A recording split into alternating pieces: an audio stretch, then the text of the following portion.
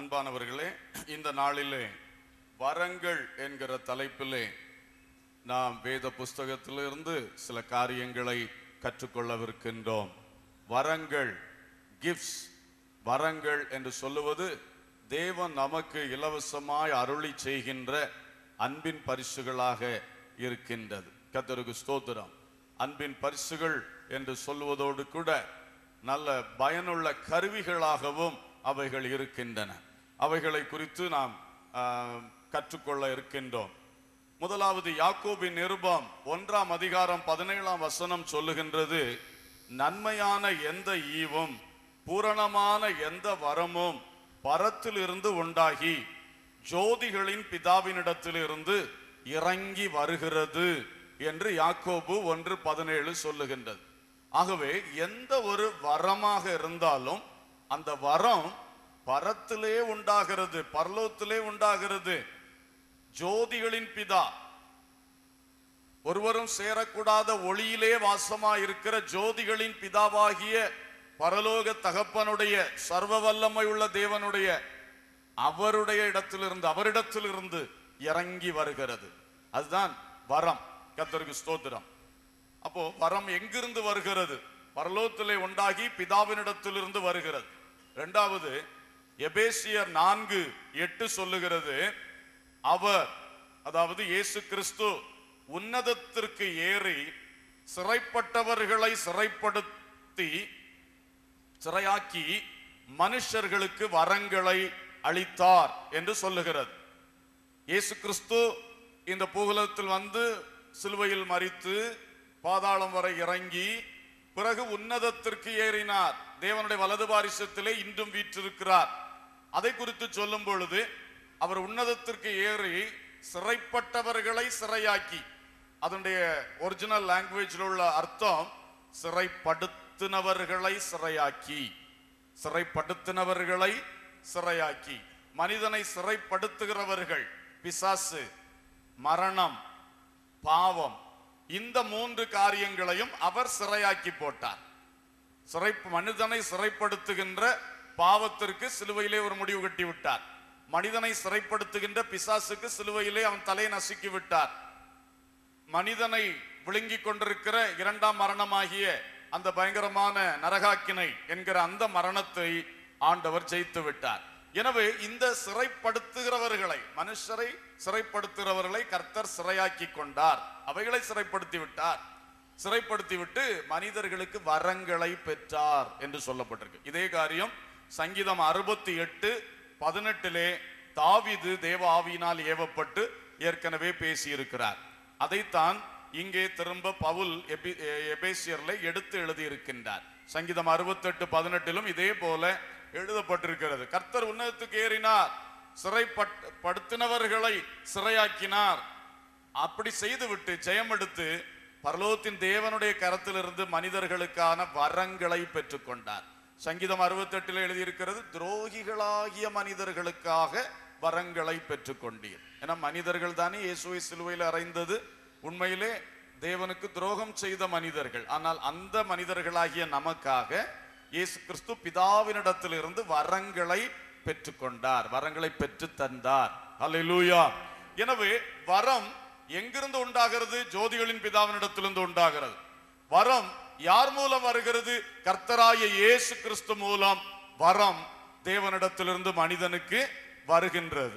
அடுத்து மூன்றாவது, எபிரேயர் 2ஆம் அதிகாரம் 4ஆம் வசனத்தில் எழுதப்பட்டிருக்கின்றது, தம்முடைய சித்தத்தின்படி பகிர்ந்து கொடுத்த பரிசுத்த ஆவியின் வரங்களினாலும் என்ற வார்த்தையை நாம் படிக்கிறோம்.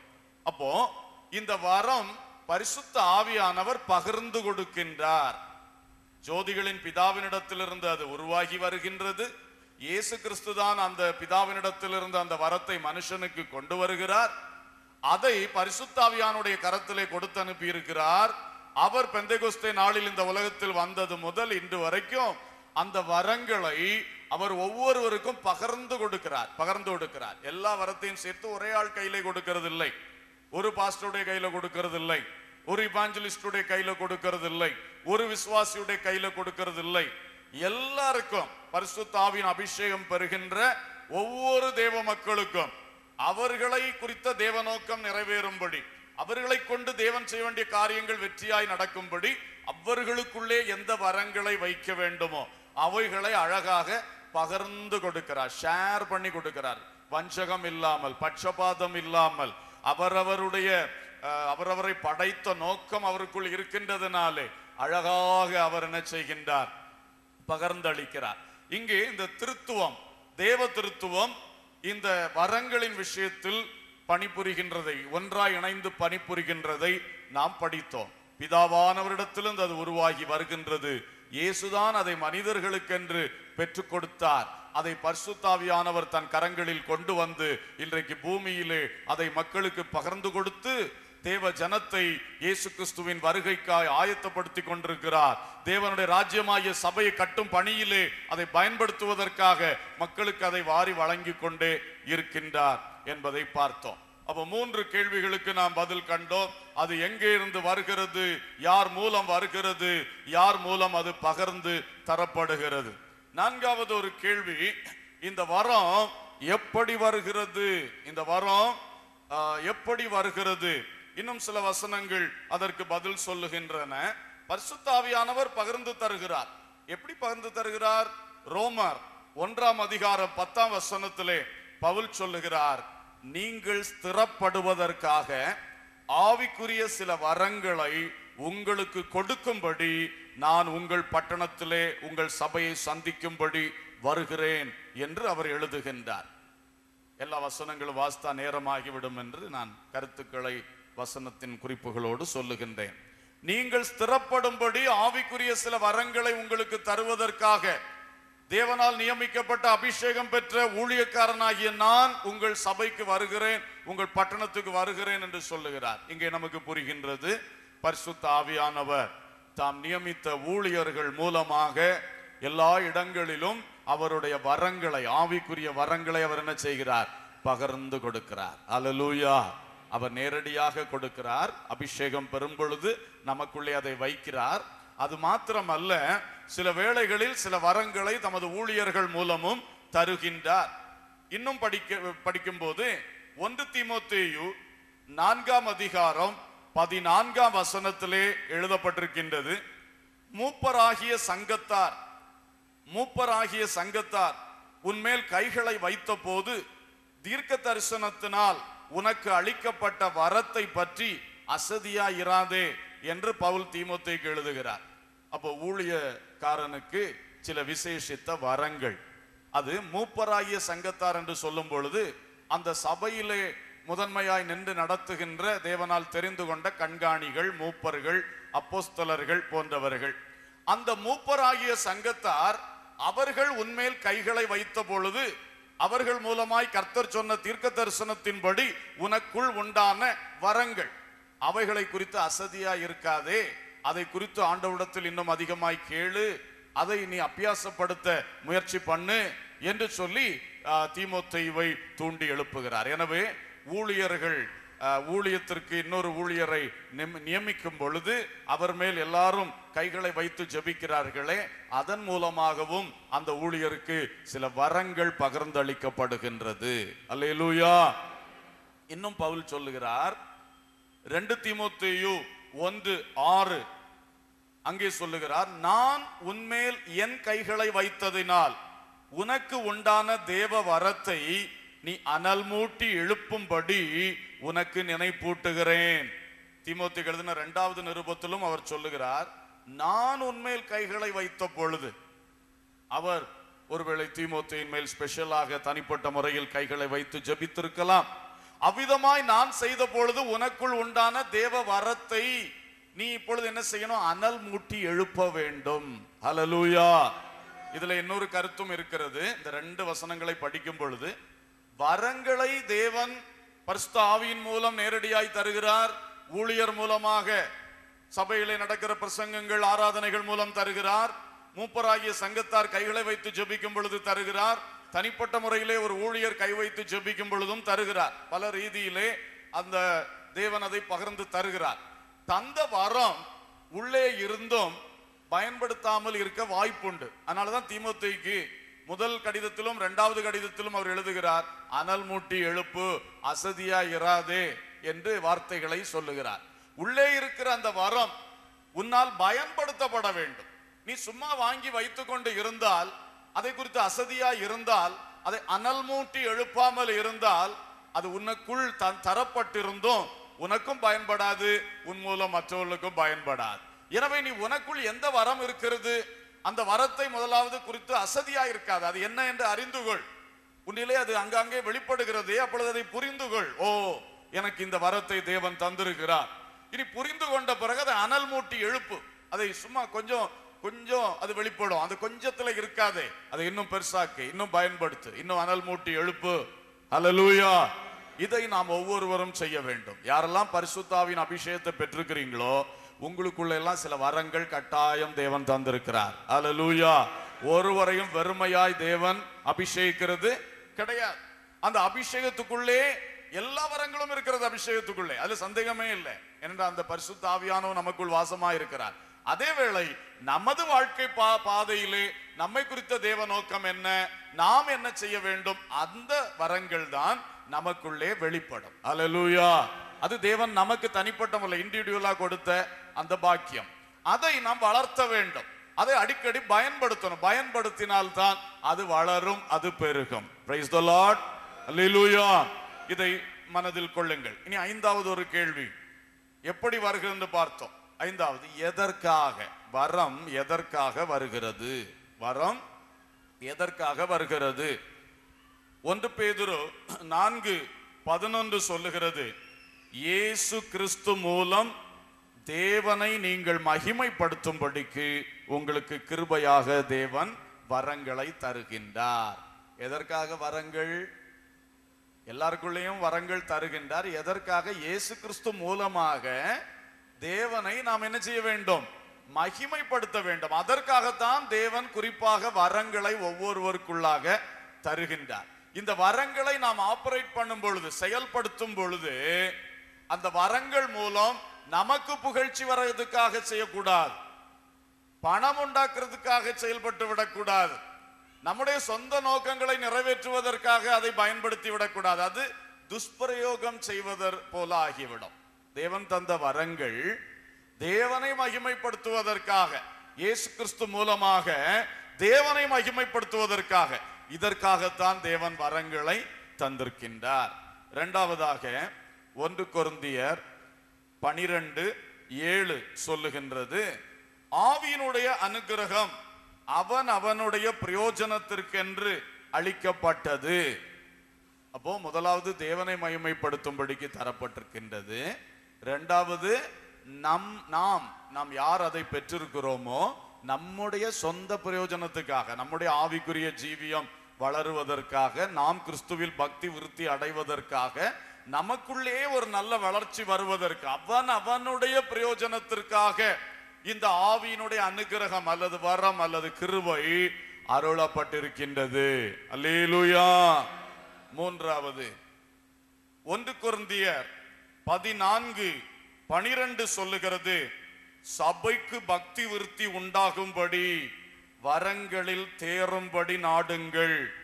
அதோட அர்த்தம் என்ன?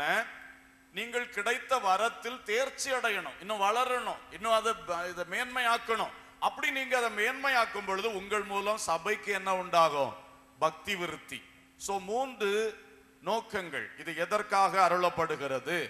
நீங்கள் இயேசு கிறிஸ்து மூலம் தேவனை மகிமைப்படுத்தும்படி உங்களுக்குள் வரங்களை இலவசமாய் தேவன் தருகின்றார். இரண்டாவது, உங்கள் தனிப்பட்ட ஆவிக்குரிய ஜீவியத்தின் வளர்ச்சிக்காக, ஆத்ம ஈடேற்றத்துக்காக, பக்தி விருத்திக்காக தேவன் இதை உங்களுக்கு தருகின்றார். மூன்றாவதாக, சபைக்கு பக்தி விருத்தி உண்டாகணும். கர்த்தருடைய சபை, இயேசு கிறிஸ்துவுக்காக ஆயத்தமாய் கொண்டிருக்கிற அந்த மணவாட்டியாகிய சபை, அந்த சபை விசுவாசிகளாகிய கூட்டம், ஊழியர்கள் விசுவாசிகள் என்ற அந்த கூட்டம், அதுக்கு ஒரு வளர்ச்சி உண்டாகணும், அது பக்தி விருத்தி அடையணும். உங்கள் மூலம், உங்கள்கிட்ட இருக்கிற ஒவ்வொரு வரங்கள் மூலம் இந்த சபைக்கு ஒரு பிரயோஜனம் உண்டாக வேண்டும். இந்த 3 நோக்கங்களோடு தான் வரங்கள் அருளப்பட்டிருக்கின்றது. 5 காரியங்களை கற்றுக்கொண்டோம். இன்ட்ரோடக்ஷனாக இதை சொல்லுகிறேன், ஆகவே வசனங்களை எடுத்து வாசிக்கவில்லை. கர்த்தருக்கு ஸ்தோத்திரம். என்ன சொல்லப்பட்டிருக்கிறது? பிதாவினிடத்திலிருந்து வருகிறது, இயேசு அதை பெற்று தருகிறார், அதை பரிசுத்தாவியின் கைகளில் கொடுத்து பரிசுத்தாவியானவர் வந்து அதை பகிர்ந்து தருகிறார். அதை எப்படி அவர் பகிர்ந்து தருகிறார்? அவர் நேரடியாகவும் அபிஷேகத்தின் மூலம் தருகிறார். ஊழியர்கள் சபைகளில் வந்து ஊழியம் செய்யும் பொழுது அவருடைய பிரசங்கம், ஆராதனை, பாடல் எல்லாம் அந்த ஊழியத்தின் மூலமாக அவைகள் பகரப்படுகிறது. அதோடு கூட மூப்பராகிய சங்கத்தார் கைகளை வைத்து ஸ்பெஷலா அனாயிண்ட் பண்ணும் பொழுது, அவளை அபிஷேகம் பண்ணும் பொழுது, அவளை நியமனம் செய்யும் பொழுது அங்கே வரங்கள் பொழிந்தருளப்படுகின்றது. தனிப்பட்ட முறையிலே ஊழியர் ஜெபிக்கும் பொழுது, கைகளை வைத்து ஜெபிக்கும் பொழுது வரங்கள் அவர்களுக்கு அருளப்படுகின்றது என்று பார்த்தோம். எதற்காக அருளப்படுகின்றது? இயேசு கிறிஸ்து மூலம் தேவனை மகிமைப்படுத்துவதற்காகவும், நம்முடைய சொந்த பக்தி விருத்திக்காகவும், சபையினுடைய பக்தி விருத்திக்காகவும் வரங்கள் தரப்படுகின்றது. சரி, இனி 5 விதமான வரங்களை நான் உங்கள் முன்னால் வைக்கும்படி விரும்புகிறேன். பொதுவாக 2 விதமான வரங்களை நாம் போதிப்போம். இருந்தாலும் தமிழ் வேதாகமத்திலே வரம் வரம் என்று சொல்லப்பட்டதில் பார்க்கும் பொழுது 5 காரியங்கள் சொல்லக்கூடியதா இருக்கின்றதுனாலே முதல் 3 பொதுவான காரியங்களையும் அடுத்த 2 விரிவான காரியங்களையும் நான் உங்களுக்கு சொல்லும்படி விரும்புகின்றேன். முதலாவது, என்ன வரத்தை தேவன் நமக்கு தருகின்றார் என்றால், வாசியுங்கள். ரோமர் 6ஆம் அதிகாரம் 23வது வசனம். பாவத்தின் சம்பளம் மரணம், தேவனுடைய கிருபை வரமோ நம்முடைய கர்த்தராகிய இயேசு கிறிஸ்துவினால் உண்டான நித்திய ஜீவன். அல்லேலூயா. அப்ப தேவன் தருகின்ற ஒரு பெரிய ஒரு வரம் நித்திய ஜீவன். Number 1, eternal life. அது ஒரு பெரிய கிஃப்ட். தேவன் தருகின்ற ஒரு மாபெரும் வரம், இலவசமாய் தருகின்ற ஒரு பெரிய வரம், இயேசு கிறிஸ்து மூலம் வருகின்ற நித்திய ஜீவன். இந்த நித்திய ஜீவன் என்பதற்கு ஈடாக உலகத்தில் எந்த ஒரு பொருளையோ எந்த ஒரு காரியத்தையோ நிறுத்தவே முடியாது. அந்த நித்திய ஜீவன் என்பது மனிதனுக்கு தேவன் வைத்திருக்கின்ற மகா பெரிய பரிசு. அல்லேலூயா. அதை ஒருவன் இழந்தான் என்றால் அவனை போல பரிதபிக்கப்படத்தக்க மனிதன் வேறு எவரும் இருக்க மாட்டாங்க. இந்த நித்திய ஜீவன் என்கிறதை எந்த ஒரு காரியத்திற்காக இழந்துவிடக் கூடாது. நித்திய ஜீவன் அவ்வளவு பெரிய விலையேற பெற்ற பரிசு. இந்த உலகத்திலே நமக்கெல்லாம் கொஞ்ச கால வாழ்க்கை, நாம் நினைத்தாலும் அதுக்கு மேல வாழ முடியாது. ஆனால் இயேசு கிறிஸ்து நமக்கு தருகிற வரம், இந்த உலகத்தில் நீ மரித்தாலும் அப்புறம் நான் உனக்கு நித்திய காலமாய் உன்னை வாழ வைப்பேன், நித்திய ஜீவன் தருவேன். அந்த வரம், இந்த வரம் நமக்கு கிடைத்திருக்கிறது. ஹல்லேலூயா. இதுதான் நித்திய ஜீவன் என்கிற அழகான வரம். அந்த வரத்தை குறித்து 1 பேதுரு 3:7 சொல்லப்பட்டிருக்கிறது.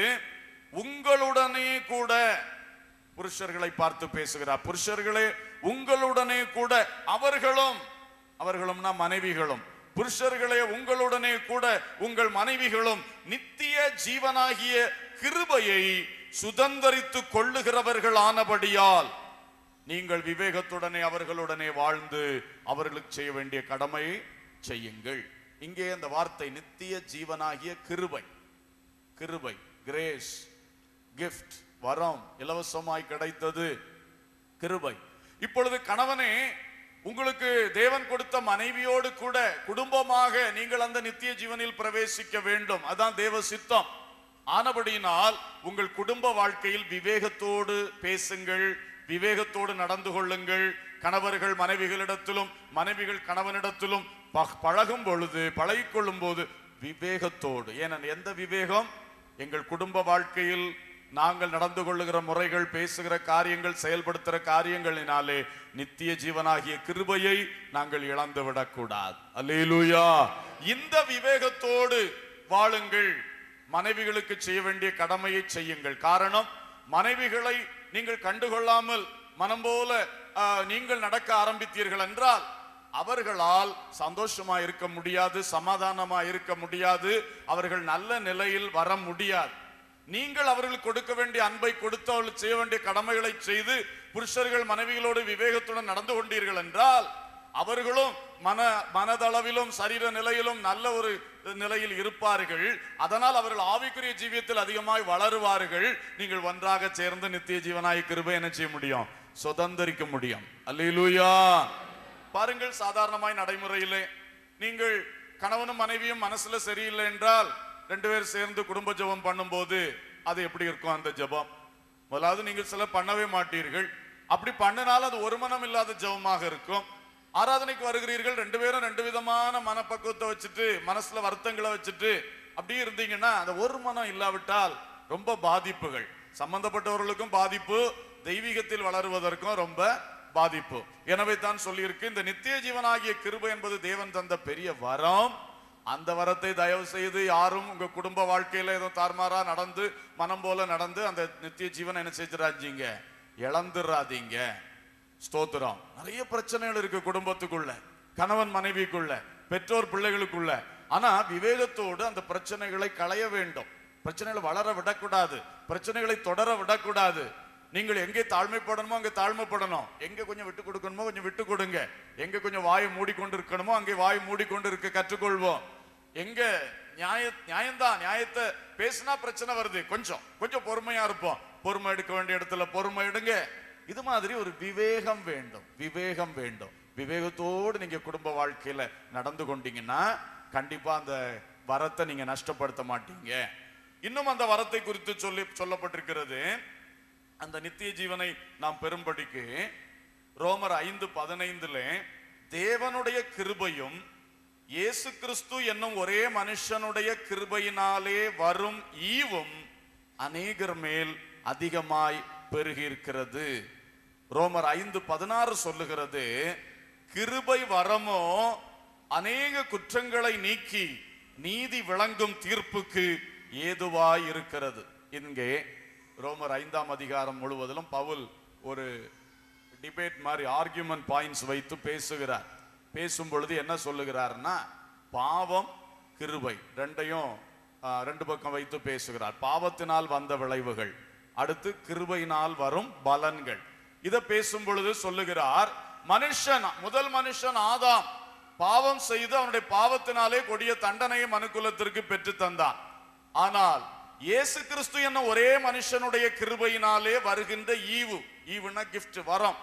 இந்த வரம் அநேகருக்கு உண்டாகும்படி தேவன் உதவி செய்தார். ஒரு ஆதாம் பாவம் செய்த பொழுது அந்த பாவம் பூமியில் உள்ள அனைத்து மனுஷர்களுக்கும், அநேகருக்கு அது தண்டனையா முடிந்தது. அதே மாதிரி ஒரு இயேசு கிறிஸ்து மனுஷகுமாரனாய் வந்து தேவனுக்கு கீழ்ப்படிந்து அந்த பாவத்தின் அகோரத்தை முறித்த பொழுது அந்த கிருபை அதுவும் அநேகருக்கு இலவசமாய் கிடைத்தது. அல்லேலூயா. ஆதாம் மூலம் எல்லாருக்கும் பாவம் இலவசமா கிடைச்சது. நம்ம பிறக்கும் போதே இப்போ பாவத்தை சுமந்துட்டே வாரோம். இது எங்க இருந்து கிடைத்தது? நம்முடைய முற்பிதாவாகிய ஆதாம் நமக்கு சம்பாதித்து வைத்த பரிசு. ஆனால் இயேசு கிறிஸ்து இந்த உலகத்திற்கு வந்து அவர் நமக்கு சம்பாதித்து தந்த பரிசு என்ன தெரியுமா? நித்திய ஜீவன். அல்லேலூயா. அதுதான் இங்க சொல்லப்பட்டிருக்கு. கிருபை வரமோ அநேக குற்றங்களை நீக்கி நீதி விளங்கும் தீர்ப்புக்கு ஏதுவாயிருக்கிறது. உதாரணம், தேவன் நீதிபதி, நியாயாதிபதி. அவர் முன்னால நாம குற்றவாளிகளா போய் நிக்கணும். ஏன்னா வாழ்க்கை முழுசும் பாவம் செய்திருக்கிறோம். பிறந்ததே பாவத்துல என்று பைபிள் தெளிவா சொல்லுது. அதுக்கு மேல பிறந்து சும்மாவா இருந்தோம்? ஒவ்வொரு நாளும் எத்தனை பாவம், கையினால பாவம், காலினால பாவம், கண்ணினால பாவம், காதுல கேட்கறது பல பாவங்கள் கேட்கிறோம், இருதயத்துல சிந்திக்கிறது எவ்வளவு பாவங்கள் சிந்திக்கிறது. இதெல்லாம் செய்து நீதியுள்ள பரிசுத்தமுள்ள ஒருவரும் சேரக்கூடாத ஒளியில் வாசமா இருக்கிற தீமையை பார்க்க விட்டாத சுத்த கண்ணராகிய பிதாவுக்கு முன்பாக நின்றா பஸ்பமாக்கி போடுவார். நீ எப்படி என் பக்கத்துல வர முடியும்னு சொல்லி கிட்டவே போக முடியாது. ஆனா இங்க சொல்லி இருக்கு, அநேகருடைய குற்றங்களை நீக்கி, குற்றங்களை சொல்லுங்க, நீக்கி நீதி விளங்கும் தீர்ப்பு. அப்ப குற்றங்களை நீக்கிட்டு நீதி விளங்கும் தீர்ப்புன்னா என்ன? நீதி விளங்கும் உங்களுக்கு புரியலையா? குற்றம் இருக்கிறது, குற்றம் சாட்டப்பட்டிருக்கேன், குற்றம் நிரூபிக்கப்பட்டிருக்கு, நான் குற்றவாளினா எனக்கு என்ன தீர்ப்பு கிடைக்கும்? இது கூட தெரியாதா? தண்டனை கிடைக்கும். ஆனா இப்ப குற்றங்கள் நீக்கப்பட்டாச்சாம். குற்றங்கள் நீக்கி இனி ஒரு நீதி வழங்கணும். அது என்ன நீதி வழங்கப்படும்? கட்டாயம் நல்ல நீதி தான் வழங்கப்படும். அல்லேலூயா. நான் குற்றவாளி இல்லையே, நான் பெரிய குற்றவாளி தான். ஆனா இயேசுவின் ரத்தத்தினாலே இப்பொழுது நான் கழுவப்பட்டு சுத்திகரிக்கப்பட்டுட்டேன். பிதாவானவர் என்னுடைய குற்றங்களை எல்லாம் மன்னிச்சிட்டார். இயேசு என்னுடைய குற்றங்களை நீக்கி விட்டார். அதனால இப்ப நான் பிதாவுடைய நியாயாசனத்துக்கு முன்னால நிற்கும் போது எனக்கு இனி என்ன நீதி கிடைக்கும்? நல்ல நீதி, சந்தோஷமான நீதி, பலாபலன்கள், கிருபைகள் இதுதான் கிடைக்கும். அல்லேலூயா. இதைத்தான் அவர் விளக்குகிறார். நமக்கு அந்த வார்த்தைகள் கொஞ்சம் கருகலாக இருக்கும், ஆனால் இதெல்லாம் கொஞ்சம் படித்து நாம் பார்க்கும் பொழுது பிரயோஜனங்கள் நிறைய இருக்கிறது. இயேசு கிறிஸ்து நம்முடைய பாவங்களை, குற்றங்களை நீக்கி போட்டதுனாலே பிதாவானவரிடத்திலே நமக்கு நல்ல நீதி வழங்கி இருக்கிறார். அதுதான் நித்திய ஜீவன். அல்லேலூயா. இந்த நித்திய ஜீவன் எப்படி கிடைத்தது? வெறும் பாவிகள், துரோகிகள், துரோகிகள், ஐயா பாவ ஆதாம் மக்களே தூயான்னு பாடுவோம், கர்த்தருக்கு ஸ்தோத்திரம். அந்த மாதிரி உள்ள பாவிகளை இயேசு கிறிஸ்து தம் சிலுவையினாலே நமது குற்றங்களை நம்மை விட்டு நீக்கிவிட்டு அந்த தேவனுக்கு முன்னால கொண்டு நம்ம நிறுத்தி, இனி இவன் குற்றம் சாட்டப்பட முடியாது, இவனுடைய குற்றத்தை எல்லாம் நான் சுமந்து கொண்டேன், இவனுடைய குற்றத்துக்கு நீங்க கொடுக்கிற தண்டனை எல்லாம் நான் ஏற்கனவே சிலுவையில என்ன செய்துட்டேன், இவனுக்காக இவளுக்காக அனுபவிச்சுட்டேன் சொல்லி இயேசு நம்மளை அந்த குற்றங்களை இருந்து விடுதலை பண்ணிடுறார். விடுதலை பண்ண உடனே நமக்கு கிடைக்கிறது என்னன்னு சொன்னா நித்திய ஜீவன், நீடூழி வாழும் நித்திய பேரின்ப வாழ்வு. அல்லேலூயா. இதுதான் நமக்கு கிடைக்கிற முதல் பெரிய வரம். இந்த வரத்தை யாரும் இழந்து விடக் கூடாது. இந்த வரத்தை அனல் மூட்டி எழுப்புங்கள். அல்லேலூயா. ஒவ்வொரு நாளும் நித்திய ஜீவனை குறித்த தரிசனத்தோடு இந்த இம்மைக்குரிய காரியங்களை மட்டும் நினைத்து உலகத்துல கண்ணால காண்கிறத மட்டும் ஆசைப்பட்டு வாழுகிற அந்த வாழ்க்கையை விட்டு மேலே எழும்பி கண்களை உயர்த்தி நோக்கி நித்திய ஜீவன், அந்த பரலோக பாக்கியங்கள், அவைகளுக்காக நான் எப்படி ஆயத்தப்பட வேண்டும் என்ற நிலையிலே அந்த நித்திய ஜீவனாகிய வரம் நமக்கு பூர்ணமாய் அருளப்படும்படி அதை அனல் மூட்டி எழுப்புங்கள். அல்லேலூயா. இரண்டாவதாக சொல்லப்பட்டிருக்கிற வரம் என்ன வரம் தெரியுமா? அப்போஸ்தலர் 2:38 வாசிக்கலாம். 2:38. பேதுரு அவர்களை நோக்கி, நீங்கள் மனம் திரும்பி ஒவ்வொருவரும் பாவ மன்னிப்பு கண்ட இயேசு கிறிஸ்துவின் நாமத்தினாலே ஞான ஸ்நானம் பெற்றுக் கொள்ளுங்கள், அப்பொழுது பரிசுத்த ஆவியின் வரத்தை பெறுவீர்கள். பரிசுத்த ஆவியின் வரம். இது என்ன வரம்? The Holy Spirit, பரிசுத்த ஆவி என்கிற வரம். அவரே ஒரு வரமாக நமக்கு அருளப்பட்டிருக்கிறார். பரிசுத்த ஆவி. இயேசு கிறிஸ்து சொன்னார், இந்த உலகத்தில் வாழும்போது சொன்னார், நான் போவேன், நான் பிதாவினிடத்தில் போன உடனே உங்களுக்கு ஒரு தேற்றரவாளனை அனுப்பி தருவேன். யோவான் சுவிசேஷத்தில் அது எழுதப்பட்டிருக்கின்றது. அதே போல இயேசு கிறிஸ்து பரலோகத்துக்கு ஏறி சென்று தேவனுடைய வலது பாசத்துல உட்கார்ந்த உடனே அவர் பரிசுத்த ஆவியை இந்த உலகத்திலே அனுப்பினார். பரிசுத்த ஆவியானவர் பெந்தெகோஸ்தே என்னும் யூதர்களுடைய பண்டிகை நாளிலே மேல் வீட்டறையில் கூடியிருந்து காத்திருந்த அந்த 120 பேர் மேல் வந்து இறங்கினார். அன்று முதல் இன்று வரை பரிசுத்த ஆவியானவர் இந்த உலகத்துல தான் இருக்கிறார், கிரியை செய்து கொண்டே இருக்கிறார். அவர் தான் இந்த ஊழியங்களை எல்லாம் நடப்பித்துக் கொண்டிருக்கிறார். அந்த பரிசுத்த ஆவியை பெறுகிற அனுபவத்தை ஒரு கிஃப்ட், வரம் என்று பேதுரு குறிப்பிட்டார். நீங்கள் முதலாவது மனம் திரும்புங்கள், வசனத்தின்படி ஞானஸ்நானம் பெறுங்கள், அப்பொழுது பரிசுத்த ஆவியின் வரத்தை பெறுவீர்கள். இந்த பரிசுத்த ஆவி என்பதே ஒரு பெரிய இலவசமான பொக்கிஷம், கிஃப்ட், வரம் கர்த்தர் நமக்கு தருவது. அதை நாம் ஒவ்வொருவரும் பெற்றுக்கொள்ள வேண்டும். முதலாவது பாவ மன்னிப்பாகிய மீட்பு, மனம் திரும்புகின்ற அனுபவம். அதை பெற்றுக்கொண்ட உடனே கர்த்தரிடத்திலே கேட்க வேண்டும், ஆசையோடு கேட்க வேண்டும், எனக்குள்ளே அந்த பரிசுத்த ஆவியின் அபிஷேகத்தை தாரும் ஐயா, உமது பரிசுத்த ஆவி எனக்குள் வந்து வாசமா இருக்க செய்யும் ஐயா என்று அனுதினமும் ஆசையோடு ஜெபியுங்கள். கர்த்தர் உங்களுக்கு பரிசுத்த ஆவியானவரை தருவார். அந்த பரிசுத்த ஆவியை பெற்றுக்கொள்வதும் ஒரு வரம் என்று சொல்லப்பட்டிருக்கின்றது. வரம் அது இன்னும் அதனுடைய ரெஃபரன்ஸ்கள் இருக்கிறது. அப்போஸ்தலர் 10:46 சொல்லப்பட்டிருக்கிறது, பரிசுத்த ஆவியின் வரம் புறஜாதிகளுக்குள்ளும் பொழிந்தருளப்பட்டது என்று கொர்நேலியு வீட்டிலே பரிசுத்த ஆவி ஊற்றப்பட்ட பொழுது சொல்லப்பட்டது. அதே போல அப்போஸ்தலர் 11:17 பரிசுத்த ஆவி நமக்கு எப்படி தேவன் தந்தாரோ, யூதர்களே உங்களுக்கு எப்படி தேவன் தந்தாரோ அதுபோலவே புறஜாதிகளுக்கும் அந்த வரத்தை தந்தார் என்று சொல்லி இருக்கிறது. இந்த இடங்களில் எல்லாம் பரிசுத்த ஆவியின் வரம் என்று சொல்லி இருக்கிறது. The gift of the Holy Spirit. அவர் பரிசுத்த ஆவியானவரே ஒரு வரமாக. இன்னும் அடுத்து வேற ஒன்று நான் சொல்லுவேன், அதனாலதான் இதை நம்ம ரொம்ப வலியுறுத்தி சொல்றேன். பரிசுத்த ஆவியானவரே ஒரு பெரிய கிஃப்ட். அந்த ஆவியானவரை நாம் என்ன செய்து கொள்ளுகிறோம்? பெற்றுக்கொள்ளுகிறோம். அல்லேலூயா. எத்தனை பேர் இந்த அபிஷேகத்தை பெற்றிருக்கிறீர்கள்? கரம் உயர்த்தி தேவனை மகிமைப்படுத்துங்கள். அல்லேலூயா. பெற்றுக்கொள்ளாதவர்கள் சிலர் இன்னும் இருக்கின்றீர்கள். கட்டாயம் பெற்றுக்கொள்ளணும். இந்த உபவாச ஜெப நாட்களிலும் இதை முதல் ஜெப குறிப்பாக வையுங்கள். டெய்லி ஜெபம் பண்ணுங்க. கர்த்தாவே, அந்த பரிசுத்தாவின் அபிஷேகம் அதை எனக்கு தாங்க ஆண்டவரே, நானும் அதை பெற்றுக்கொள்ள விரும்புகிறேன் சொல்லி நீங்க அதை முதல் ஜெப குறிப்பாய் வைத்து ஆசையோடு கேளுங்க. ஒவ்வொரு நாளும் இந்த ஜெபங்கள்ல வரும்பொழுது கர்த்தர் உங்களை நிரப்புவார். ரொம்ப ஆசையா இருந்தீங்கன்னா இந்த பிரசங்கம் முடியும் முன்னாலே கர்த்தர் உங்களை நிரப்ப முடியும். ஹல்லேலூயா. கொர்நேலி வீட்டில் அப்படிதான். அவங்க கேட்கறது அவ்வளவு ஆசையா கேட்டாங்க பாருங்க. ஆண்டவர் பிரசங்கம் முடியட்டும் கூட காத்திருக்கவில்லை, அவர்களை நிரப்பி விட்டார். Praise the Lord. கர்த்தர் தாகத்தை பார்க்கிறார், வாஞ்சையை பார்க்கிறார், நிச்சயமாக நிரப்புவார். இந்த பரிசுத்த ஆவியின் அபிஷேகத்தை கட்டாயம் எல்லா தேவ பிள்ளைகளும் பெற்றுக்கொள்ளணும். இது ஒரு வரம் மாத்திரமல்ல, இது ஒரு நமக்கு ஒரு பாஸ்போர்ட் மாதிரின்னு வச்சுங்களேன். பாஸ்போர்ட் மாதிரி நமக்கு பரலோகம் போகணும்னா இதுதான் பரலோக முத்திரை. ஹல்லேலூயா. எபேசியர் 4:30 சொல்லுகிறது, பரலோக நீங்கள் மீட்கப்படும் நாளுக்கென்று முத்திரையாக பெற்ற தேவனுடைய பரிசுத்த ஆவியை துக்கப்படுத்தாதிருங்கள்னு எழுதியிருக்கிறது.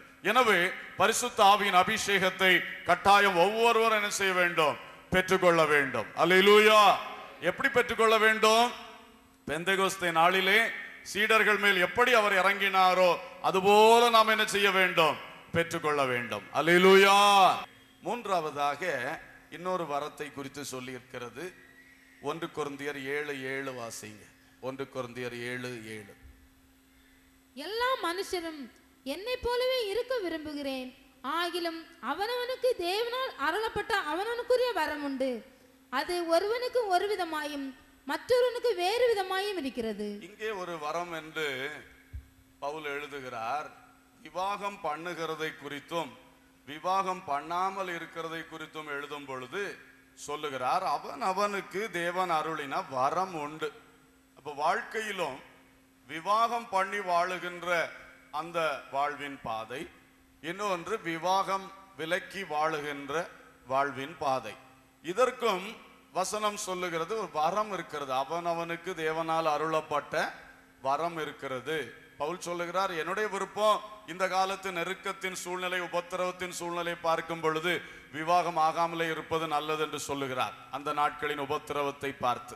அதே வேளையில் சொல்லுகிறார், அவனவனுக்கு தேவனால் அருளப்பட்ட வரம் இருக்கிறது. இயேசு கிறிஸ்துவும் இதை குறித்து பேசி இருக்கிறார். மத்தேயு 19ஆம் அதிகாரம் 10 முதல் 12 வரை சொல்லும் பொழுது அவர் சொன்னார், அவருடைய சீஷர்களுக்கு டைவர்ஸ் பண்ணக்கூடாது என்பதை பேசினார். விவாகரத்து செய்யக்கூடாது. அந்த யூத சட்டத்திலே விவாகரத்து இருக்கிறது. மோசே அவர்களுக்கு அனுமதி கொடுத்திருந்தார். அதை வைத்து அவர்கள் வாதாடினார்கள். மோசே எங்களுக்கு அனுமதி கொடுத்திருக்கிறாரு, பெண்ணை பிடிக்கவில்லைன்னா தள்ளி விடலாம், இப்ப நீர் என்ன தள்ளக்கூடாதுன்னு சொல்றீரே அப்படி சொல்லும் பொழுது அவர் சொன்னார், இல்லை தள்ளக்கூடாது, வேசித்தனம் செய்த முகாந்திரம் இல்லாம வேற எந்த முகாந்திரத்திலும் என்ன செய்திடக்கூடாது, தள்ளக்கூடாதுன்னு ரொம்ப ஸ்ட்ரிக்டா பேசினார். உடனே சீஷர்கள் சொன்னாங்க, 10ஆம் வசனம், அவருடைய சீஷர்கள் அவரை நோக்கி, மனைவியை பற்றி புருஷனுடைய காரியம் இப்படி இருந்தால் விவாகம் பண்ணுகிறது நல்லதல்லன்னாங்க. சீஷருடைய வார்த்தையை பாருங்க, என்ன சொல்றாங்க, ஆண்டவரே ஒரே மனைவியோட தான் கடைசி வரை வாழணும், அவளை டைவர்ஸே பண்ணக்கூடாது என்று இவ்வளவு திட்டமா நீர் போதிக்கிறீர்னா இது கல்யாணம் பண்ணாம இருக்கிறது தான் நல்லது போல இருக்கு அப்படின்னு சீஷர்களே சொல்றாங்க. உடனே இயேசு சொல்றார், அதற்கு அவர், வரம் பெற்றவர்களே தவிர மற்றவர்கள் இந்த வசனத்தை ஏற்றுக்கொள்ள மாட்டார்கள்.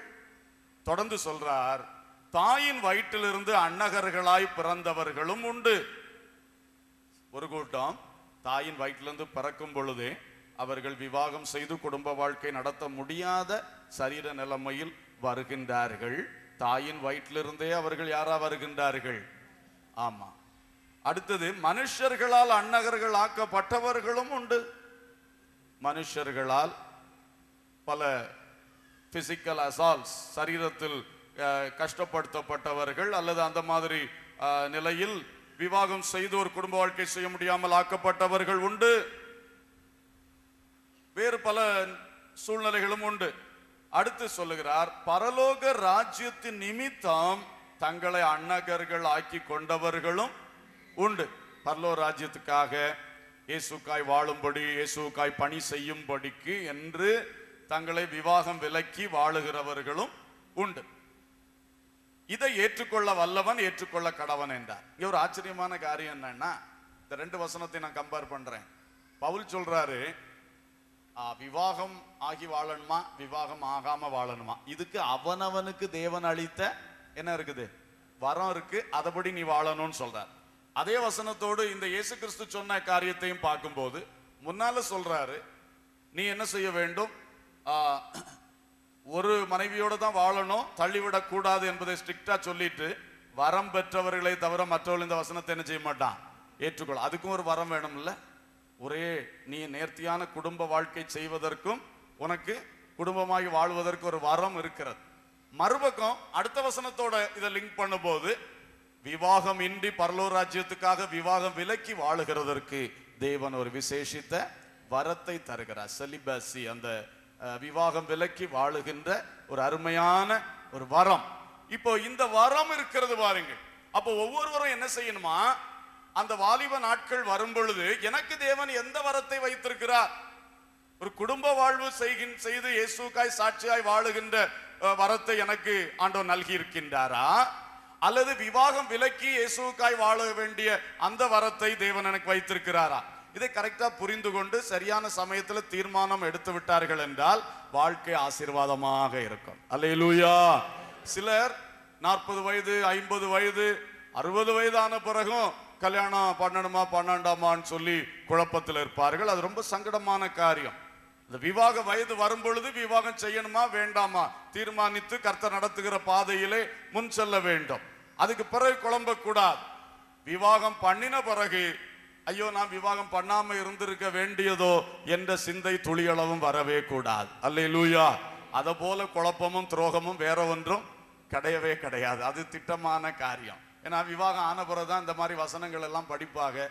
அப்படி இருந்தா நல்லா இருந்திருக்குமோ, அப்படி இருந்தா நல்லா ஊழியம் செஞ்சிருக்கலாமோ, நல்லா ஆண்டவருக்காக இதை விட வாழ்ந்திருக்கலாமோ, இது குடும்பத்தில் ஏகப்பட்ட பிரச்சனை இருக்குது, குடும்பத்தில் அப்படி இருக்கே இப்படி இருக்கேன்னு சொல்லி அதுக்கு பிறகு குழம்புவார்கள். அது அப்படி செய்யவே கூடாது. ஒருக்கா விவாகம் ஆயாச்சுன்னா கடைசி வரை அந்த மனைவியோடு உத்தமமாக வாழ வேண்டும். அல்லேலூயா.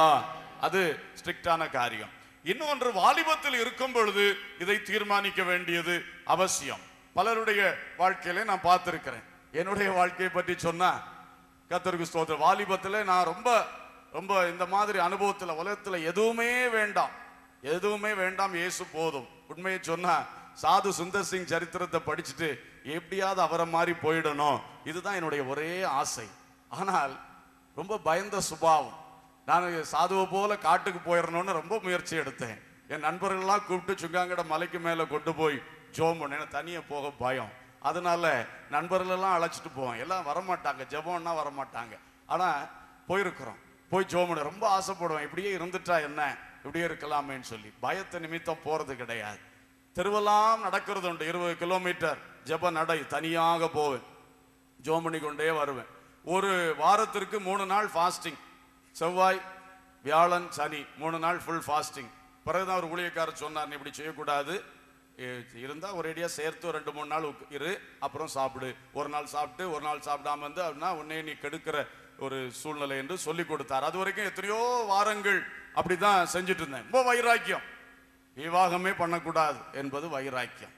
அப்படி இருக்கும் பொழுது திடீரென்று ஒரு நாள் நான் இதுக்காக ஜெபித்து தெய்வ சமூகத்திலே ஒப்பு கொடுத்து கொண்டே இருப்பேன். ஒவ்வொரு நாளும் ஒப்பு கொடுத்து கொண்டு இருப்பேன். ஊழிய பயிற்சியில் இருக்கும் பொழுது ஏறக்குறை என்னுடைய விருப்பம் அப்படியே இருக்க வேண்டும் என்று. ஒரு நாள் திடீர்னு பாஸ்டர் கூப்பிட்டு ஒருவர் மூலமாக ஒரு காரியத்தை சொன்னார், ஒரு விவாக ஆலோசனை சொன்னார். முன்பின் யோசிக்கல, ஓகேன்னு சொல்லிட்டேன். கல்யாணம் ஆகி குடும்பமாக வாழ்ந்து கொண்டு இருக்கிறேன். கர்த்தருக்கு ஸ்தோத்திரம். பாருங்கள், அப்போ நான் எதுக்கு இதை சொல்ல வர்றேன்னா, ரொம்ப போட்டு கன்ஃபியூஸ் பண்ணக்கூடாது. கர்த்தருடைய கரத்திலே நம்மை அர்ப்பணித்து எது தேவனுக்கு எது பிரியமானது என்பதை அர்ப்பணித்து நாம் வாழும் பொழுது சரியா இருக்கும். நம்முடைய ஸ்தாபனத்தில் எத்தனையோ தெய்வ பிள்ளைகள் விவாகம் ஆகாமல் வெற்றியாக ஊழியம் செய்து வெற்றியாக வாழ்க்கையும் காத்து கொண்டு தேவ மகிமைக்குள் பிரவேசித்திருக்கிறார்கள். எத்தனையோ பேர் இன்றைக்கும் அந்த அனுபவத்தில் வெற்றியாக ஊழியம் வாழ்க்கை செய்து கொண்டிருக்கிறார்கள். அவளில் சிலரோடு நான் பேசியிருக்கிறேன். குறிப்பாக மரித்து போனவர்களை குறித்து பேசினால் பிரச்சனை இல்லை. 2 போதகர்கள் இடத்துல நான் பேசும் பொழுது ஒரே காரியத்தை அவர்கள் சொன்னாங்க. ஏன் நான் போகும்போது வட இந்தியாவில் வைத்து நம்முடைய பாஸ்டர் பாலையன் அவர்கள்ட்ட கேட்டேன் ஒரு தடவை. ராம்நகர் வாரணாசி ஊழிய ஆரம்பத்தில் ரொம்ப கஷ்டப்பட்டார். அவர் அங்கெல்லாம் நடந்து திரிந்து ஊழியம் செய்து விட்டு வருவார். நாங்கள் 2 சகோதரர்களாக போய் அவரோடு கிட்டத்தட்ட 1 மாதம் தங்கியிருந்தோம். அப்பொழுது அவருடைய கஷ்டங்களை பார்த்தோம். எங்களுக்கும் அதே பாதை தான். போயிடுவோம், காலையில் எழும்பி போனால் எல்லாம் போயிட்டு எப்போ வந்து சேர்றோமோ வரும்பொழுது அந்த கடைகள்ல இருந்து இதை காய்கறிகளை வாங்கிட்டு வருவார்.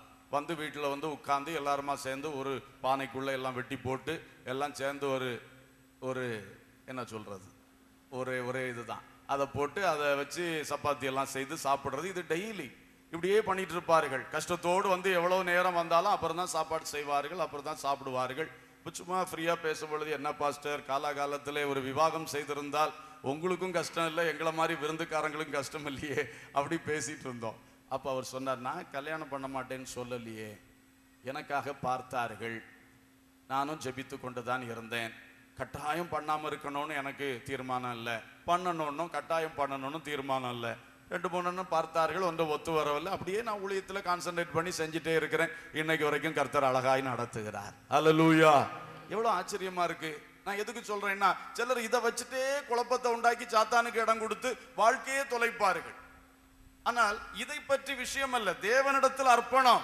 விவாகமாகி செய்யணுமா ஆகாம செய்யணுமா தேவன் நடத்துங்க என்று சொல்லி தேவனுடைய கரத்திலே அர்ப்பணித்துட்டு போகும் பொழுது ஆண்டவர் அந்த வரத்தை வைத்திருந்தால் அந்த வழியில நடத்துவார், இந்த வரத்தை வைத்திருந்தால் இந்த வழியில நடத்துவார். அல்லேலூயா! நாம் அதுக்காக போய் பெரிய பிரயாசப்பட்டு நம்மையும் குழப்பி ஆட்களையும் குழப்பி ரொம்ப கஷ்டப்பட வேண்டிய அவசியம் கிடையாது. அர்ப்பணம் தான் விஷயம். தேவன் எதை வைத்திருக்கிறாரோ அந்த வழியில் செல்லுவோம் என்று சொல்லி ஒரு அர்ப்பணத்தோடு போய் செய்ய வேண்டும். என்ன ஏன் நான் இதை சொல்றேன்னா, சில வாலிபர்களுக்கு இது ஒரு பெரிய போராட்டம். ஒருவரை நான் அறிவேன். அவருக்கு இப்பொழுது 55 வயது என்று நினைக்கிறேன். இன்னும் குழம்பி கொண்டு தான் இருக்கிறார். ரொம்ப சங்கடம். கர்த்தருக்கு ஸ்தோத்திரம். ரொம்ப சங்கடம்னா ரொம்ப இந்த மாதிரி குழப்பத்துக்கு இடமே கொடுக்க கூடாது. எனவே இது ஒரு வரம் என்று சொல்லப்படுது. தேவன் கொடுக்கிற ஒரு அழகான வரம். அந்த வரம் எப்படி இருக்கிறது? ஏன்னா தேவன் விவாகம் விலக்கி வாழுகின்ற ஒரு பாதை நமக்கு வைத்திருந்தால் அந்த பாதை வெற்றியா இருக்கும், ஆசீர்வாதமா இருக்கும். அங்கே தேவன் நம்மை பயன்படுத்துகிற வாய்ப்புகள் திறந்து கொண்டே இருக்கும். அழகாய் தேவ சித்தம் அங்கே நிறைவேறும். அல்லேலூயா! தேவன் இந்த பாதையை நமக்கு வைத்திருந்தால் இந்த பாதையில் தான் நமக்கு தேவ சித்தம் நிறைவேறும். தேவனுடைய வழிகள் திறந்து கொண்டே இருக்கும். அல்லேலூயா! இதை புரிந்து கொள்ளணும். ஆகவே இதையும் ஒரு வரம் என்று சொல்லி இருக்கிறார். ஒரு விவாகமின்றி வாழ்வது அல்லது விவாகம் செய்து வாழ்வது என்பது தேவன் அருளும் வரம். அது ஒரு வரம் தான். நம்ம ஏதோ பெரிய சாதனை படைக்கிறோம் சொல்லி இதுதான் மேன்மையானது, இப்படித்தான் வாழணும்னு சொல்லி நாம வைராக்கியமா பிடிக்கணும்னு அவசியம் இல்லை என்பதை விளக்கும்படி நான் உங்களுக்கு இதை சொன்னேன். தேவன் நமக்கு எந்த வரத்தை வைத்திருக்கிறார் அதை அறிந்து பெற்றுக்கொண்டு அதில் தெளிவு பெற்று நாம் முன் செல்வோம். ரோமர் 11:29 சொல்லுகிறது, தேவனுடைய கிருபை வரங்களும் அவர்களை அழைத்த அழைப்பும் மாறாதவைகளே என்று சொல்லுகிறது. அவர் நம்மேல் வைத்த இப்படிப்பட்ட வரங்கள் ஒருபோதும் அவர் மாற்றுகிறது இல்லை. நம்ம ஒரு கிஃப்ட் ஒரு ஆளு கொடுத்துட்டு திரும்ப அந்த கிஃப்டை தாங்கன்னு கேட்டு வாங்க மாட்டோம். அதே மாதிரி கர்த்தர் நமக்கு தந்த வரங்கள் திரும்ப அவர் நம்மிடத்திலிருந்து எடுத்துக்கொள்வது இல்லை. அது மாறாதது. கர்த்தருக்கு ஸ்தோத்திரம். அவர்களை அழைத்த அழைப்பும் மாறாதது என்று யூதர்களை, ஆபிரகாமின் சந்ததியை அழைத்த அழைப்பை குறித்து பவுல் இங்கே குறிப்பிட்டு எழுதுகின்றார். அதுபோல யாரையும் தேவன் அழைத்தால் அந்த அழைப்பிலும் பிறகு அவர் என்ன செய்ய மாட்டார்? மாற மாட்டார். அழைத்து விட்டு என்ன உனக்கு தெரியாது என்று சொல்ல மாட்டார். அழைத்து விட்டு பாதி வழியில நானா கூப்பிட்டேன், நான் கூப்பிடவே இல்லையே என்று அவர் ஒரு நாளும் சொல்ல மாட்டார். எனவே அவருடைய வரங்களும் சரி அவருடைய அழைப்பும் சரி மாறி போகாது. அல்லேலூயா! எனவே 3 காரியங்களை நாம் பார்த்தோம். இன்னும் 2 முக்கியமான காரியங்களுக்குள் கடந்து வருவோம். இனி அடுத்த ஒரு வரம் பற்றி சொல்லப்பட்டிருக்கிறது. வாசியுங்கள். ரோமர் 12:6-8. நமக்கு அருளப்பட்ட கிருபையின்படியே நாம் வெவ்வேறான வரங்கள் உள்ளவர்களானபடியினாலே நம்மில் தீர்க்க தரிசனம் சொல்லுகிற வரத்தை உடையவன் விசுவாச பிரமாணத்திற்கு ஏற்றதாக சொல்ல கடவன். ஊழியம் செய்கிறவன் ஊழியத்திலும், போதிக்கிறவன் போதிக்கிறதிலும், புத்தி சொல்லுகிறவன் புத்தி சொல்லுகிறதிலும் தரித்திருக்க கடவன். பகிர்ந்து கொடுக்கிறவன் வஞ்சனை இல்லாமல் கொடுக்க கடவன். முதலாளியானவன் ஜாக்கிரதையா இருக்க கடவன். இரக்கம் செய்கிறவன் உற்சாகத்துடனே செய்ய கடவன். கர்த்தருக்கு ஸ்தோத்திரம். இங்கே சில வரங்கள் சொல்லப்பட்டு இதுக்கு ஒரு தலைப்பு கொடுக்கலாம். 6ஆம் வசனத்திலிருந்து அந்த தலைப்பை எடுத்துக்கொள்வோம். நமக்கு அருளப்பட்ட கிருபையின்படியே நாம் வெவ்வேறான வரங்கள் உள்ளவர்களானபடியினாலே. ஆகவே இதுக்கு கிருபை வரங்கள் என்று ஒரு தலைப்பு கொடுப்போம். கிஃப்ட்ஸ் ஆஃப் கிரேஸ், கிருபை வரங்கள். 7 விதமான கிருபை வரங்களை குறித்து இங்கே சொல்லப்பட்டிருக்கிறது. கீழே வாசித்த அந்த 7ஐயும் நான் சற்று உங்களுக்கு சொல்ல விரும்புகிறேன். அதற்கு முன்னதாக பவுல் சொன்ன ஏறக்குறைய இதே வார்த்தைகளை பயன்படுத்தி பேதுருவும் சொல்லியிருக்கிறார். அதையும் வாசிக்கலாம். 1 பேதுரு 4ஆம் அதிகாரம் 10-11. அவனவன் பெற்ற வரத்தின்படியே நீங்கள் தேவனுடைய பற்பல கிருபையுள்ள ஈவுகளை பகிர்ந்து கொடுக்கும் நல்ல உக்கிரானக்காரர்களைப் போல ஒருவருக்கொருவர் உதவி செய்யுங்கள். ஒருவன் போதித்தால் தேவனுடைய வாக்கியங்களின்படி போதிக்க கடவன். ஒருவன் உதவி செய்தால் தேவன் தந்தருளும் பலத்தின்படி செய்ய கடவன். எல்லாவற்றிலேயும் இயேசு கிறிஸ்து மூலமாய் தேவன் மகிமைப்படும்படியே செய்வீர்களாக. அவருக்கே மகிமையும் வல்லமையும் சதா காலங்களிலும் உண்டாயிருப்பதாக. ஆமென். கர்த்தருக்கு ஸ்தோத்திரம். இங்கே பவுலும் பேதுருவும் கிருபை வரங்களை குறித்து சொல்லியிருக்கிறார்கள். சில சமயங்களில் இவைகளுக்கு ஊழிய வரங்கள் என்றும் சொல்வது உண்டு. ஊழிய வரங்கள், மினிஸ்டீரியல் கிஃப்ட்ஸ். ஏனென்றால் ஊழியத்தில் பயன்படுத்த வேண்டிய வரங்களாக இவைகள் காணப்படுகின்றது. 7 விதமான வரங்கள், கிஃப்ட்ஸ், கிருபைகள். இது முதலாவது தீர்க்க தரிசன வரம். இந்த தீர்க்க தரிசன வரம், தீர்க்க தரிசனம் சொல்லுதல், சபையிலே தீர்க்க தரிசனம் சொல்லுதல், ஒரு சிலர் கூடி ஜபிக்கும் பொழுது தீர்க்க தரிசனம் சொல்லுதல், குடும்ப ஜபத்திலே தீர்க்க தரிசனம் சொல்லுதல். இப்படி தீர்க்க தரிசனம் சொல்லுவது என்பது மற்றவர்களுடைய பிரயோஜனத்துக்காக சொல்லப்படுகிறது. மற்றவருடைய பிரயோஜனத்திற்காக தீர்க்க தரிசனம். இந்த தீர்க்க தரிசனம் சொல்லுகிறவர்களுக்கு சபையிலே இது ஊழியத்திற்கு பிரயோஜனம், மற்றவர்களை ஊக்கப்படுத்துவதற்கு பிரயோஜனம். இந்த வரத்திற்கு ஒரு பாயிண்ட் அவர் கொடுக்கிறார். நீ தீர்க்க தரிசனம் சொன்னால் விசுவாச பிரமாணத்திற்கு ஏற்றதாய் சொல்ல வேண்டும். அதுதான் ஒரு கண்டிஷன். உங்களுடைய தீர்க்க தரிசனங்கள் விசுவாச பிரமாணத்திற்கு ஏற்றதாக நீங்கள் சொல்ல வேண்டும். அதை கவனித்துக் கொள்ளுங்கள் என்று சொல்லுகிறார். ஆங்கிலத்திலே ஆம்பிளிஃபைட் பைபிள்ல prophecy according to the proportion of his faith, let him prophesy according to the proportion of his faith. அவனுக்கு அருளப்பட்ட விசுவாசத்தின் அளவுக்கு தக்கதாய் அவன் தீர்க்க தரிசனம் சொல்லட்டும் என்று சொல்லியிருக்கிறார். ஆகவே இந்த தீர்க்க தரிசனம் என்கிற விஷயத்தில் விசுவாச பிரமாணம், விசுவாச அளவு என்பவைகள் முக்கியமானதாக சொல்லப்படுகின்றது.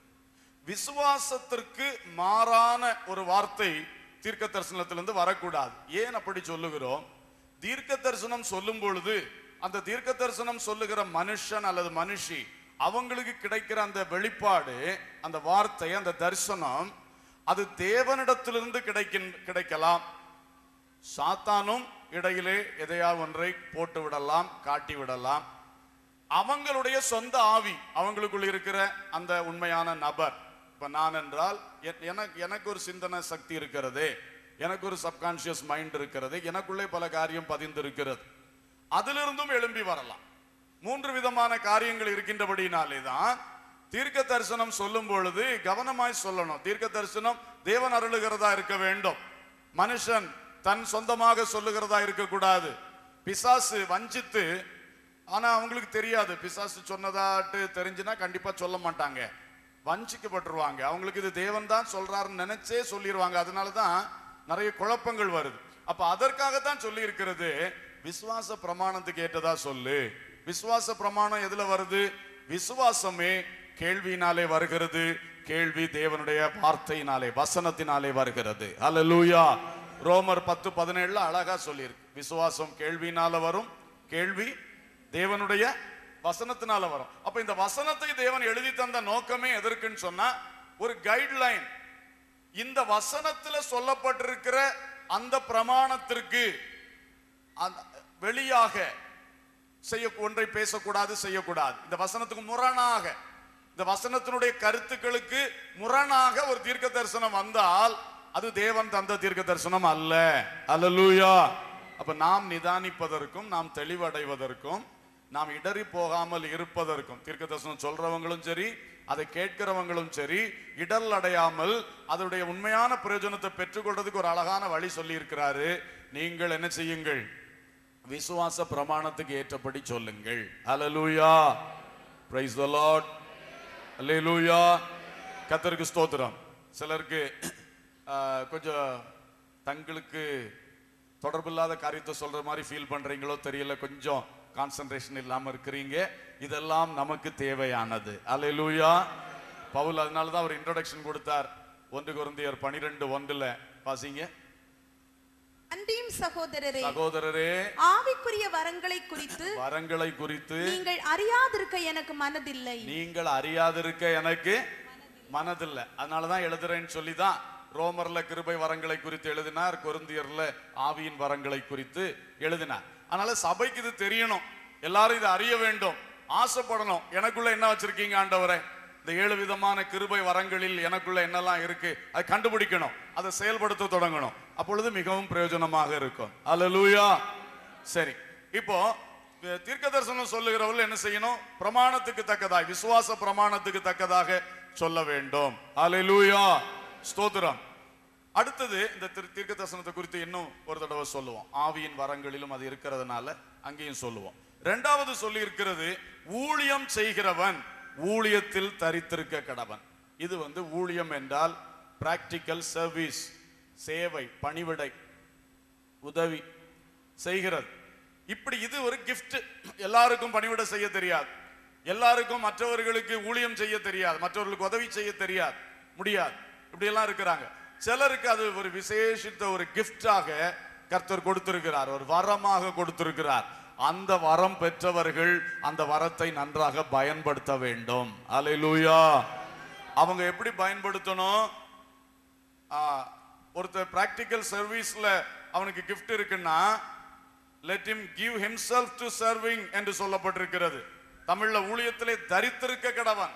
அவனை அர்ப்பணிக்கட்டும், அவன் அதுல அதாவது தொடர்ந்து செய்யட்டும், அர்ப்பணிக்கட்டும். மற்றவங்களுக்கு உதவி செய்வதே தன்னுடைய ஒரு சேவையாக மாற்றிக்கொள்ளட்டும். காரணம், அவனுக்குள் தேவன் விசேஷமாய் அந்த வரத்தை வைத்திருக்கின்றார். அல்லேலூயா.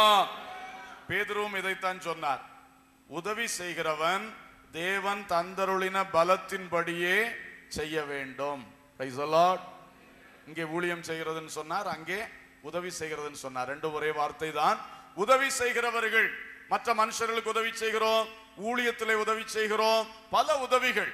இப்ப நம்முடைய சர்ச்சை எடுத்துக்கிட்டீங்கன்னா இங்க நிறைய ஊழியம் செய்கிறார்கள். என்ன ஊழியம்? இன்னைக்கு நம்ம எல்லாம் உட்கார்ந்து இருக்கிறோம். இந்த சேர் எல்லாம் யார் போட்டார்கள்? இந்த பாயெல்லாம் யார் போட்டார்கள்? இந்த மைக் செட் எல்லாம் யார் எடுத்து வைத்தார்கள்? நான் மேடையில் நின்று அழகா பிரசங்கம் பண்றேன், இதெல்லாம் யார் ரெடி பண்ணார்கள்? எத்தனையோ பேருடைய ஊழியம் இங்கே நடந்திருக்கிறது. அல்லேலூயா. நேற்று இரவு எத்தனையோ பேர் ஊழியம் செய்திருக்கிறார்கள், பெருக்கி இருக்கிறார்கள், எத்தனை காரியம் செஞ்சிருக்கிறாங்க. இதெல்லாம் செஞ்சதுனால இந்த ஊழியம், அதுக்கு கிஃப்ட் இருக்கிறது. கர்த்தர் ஒவ்வொருத்தருக்கும் ஒரு வரங்கள் கொடுத்திருக்கிறார், அதை பயன்படுத்துறாங்க. கர்த்தருக்காக பயன்படுத்தும் பொழுது கர்த்தருடைய காரியம் வெற்றியாய் நடந்தேறுகிறது. அல்லேலூயா. ஒரு கன்வென்ஷன் நடத்துகிறோம்னா அதுல எத்தனை பேருடைய ஊழியம் அதுல நடக்கிறது? எல்லாம் ஒவ்வொரு காரியங்களும் நீங்க பாருங்க. ஊழியம் செய்கிறவர்கள் இல்லை என்றால் ஒரு ஊழியமும் நடைபெற முடியாது. ஆமென்.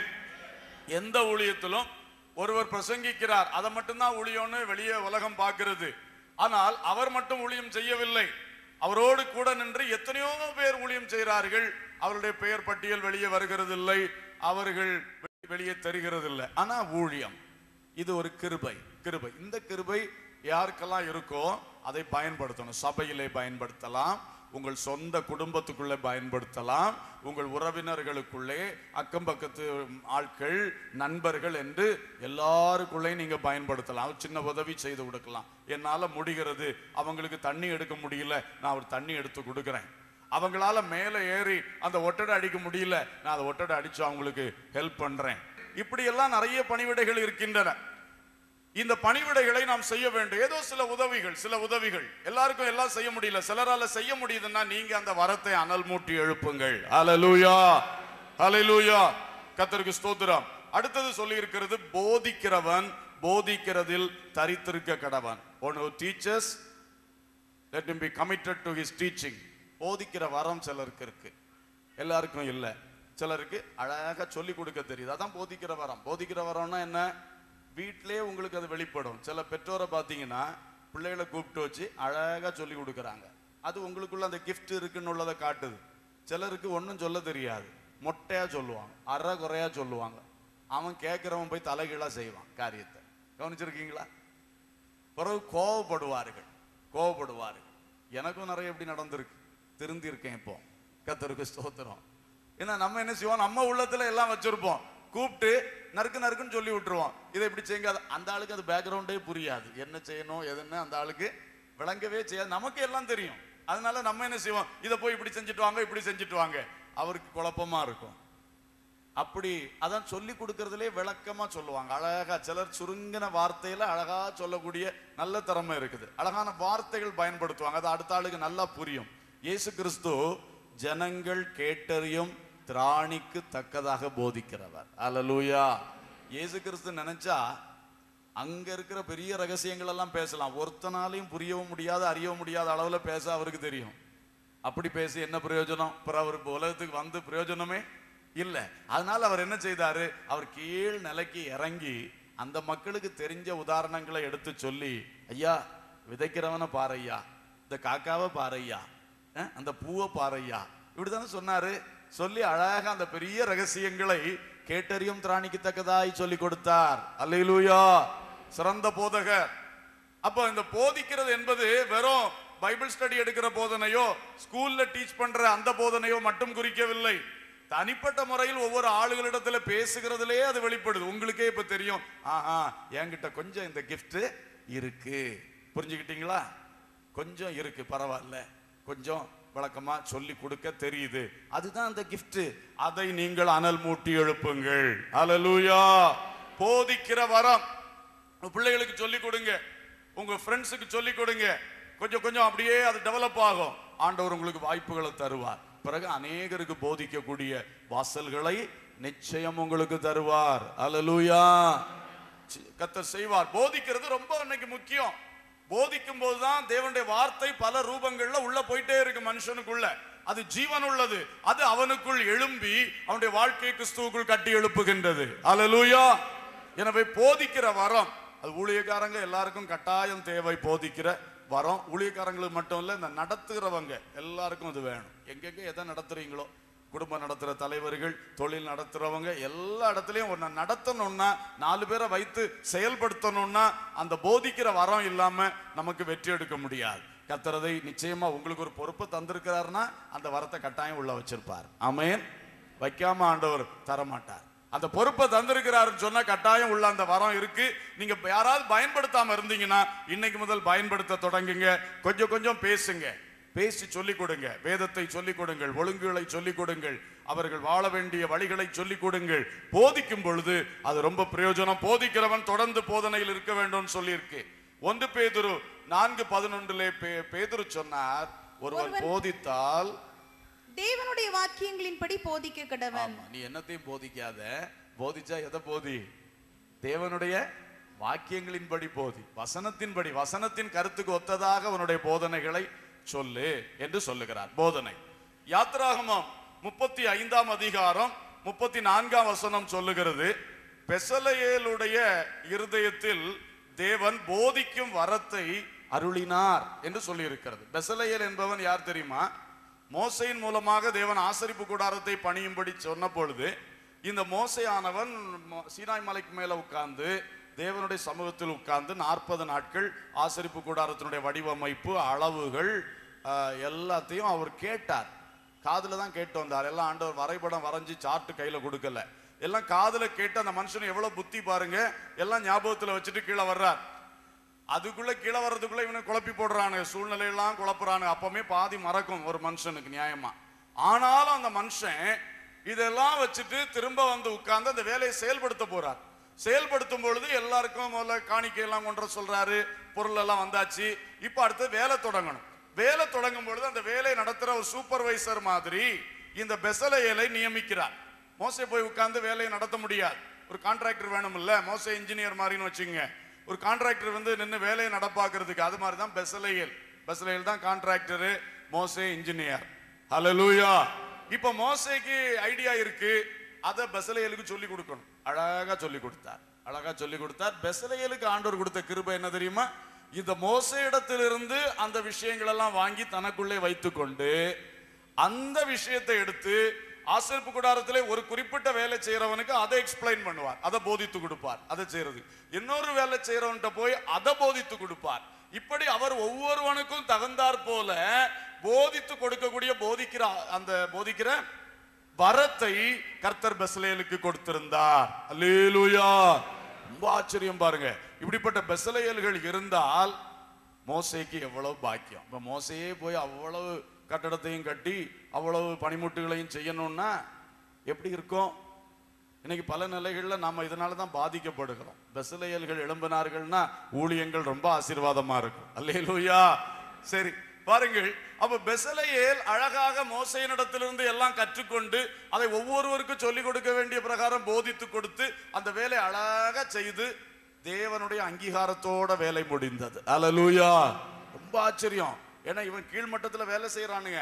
இந்த வேலை செய்யறதெல்லாம் பெசலேயேல் நடத்திட்டு இருக்கிறாரு, போதிச்சு போதிச்சு. அதுக்கு மேல மோசே கவனிக்கிறாரு, கண்காணிக்கிறாரு. அதுக்கு மேல தேவன் இருக்கிறார், தேவன் சொன்னபடி நடக்கணும். எல்லாம் முடிஞ்ச பிறகு ஒரு வித்தியாசம் இருந்தாலும் தேவன் அங்க இறங்க மாட்டாரு.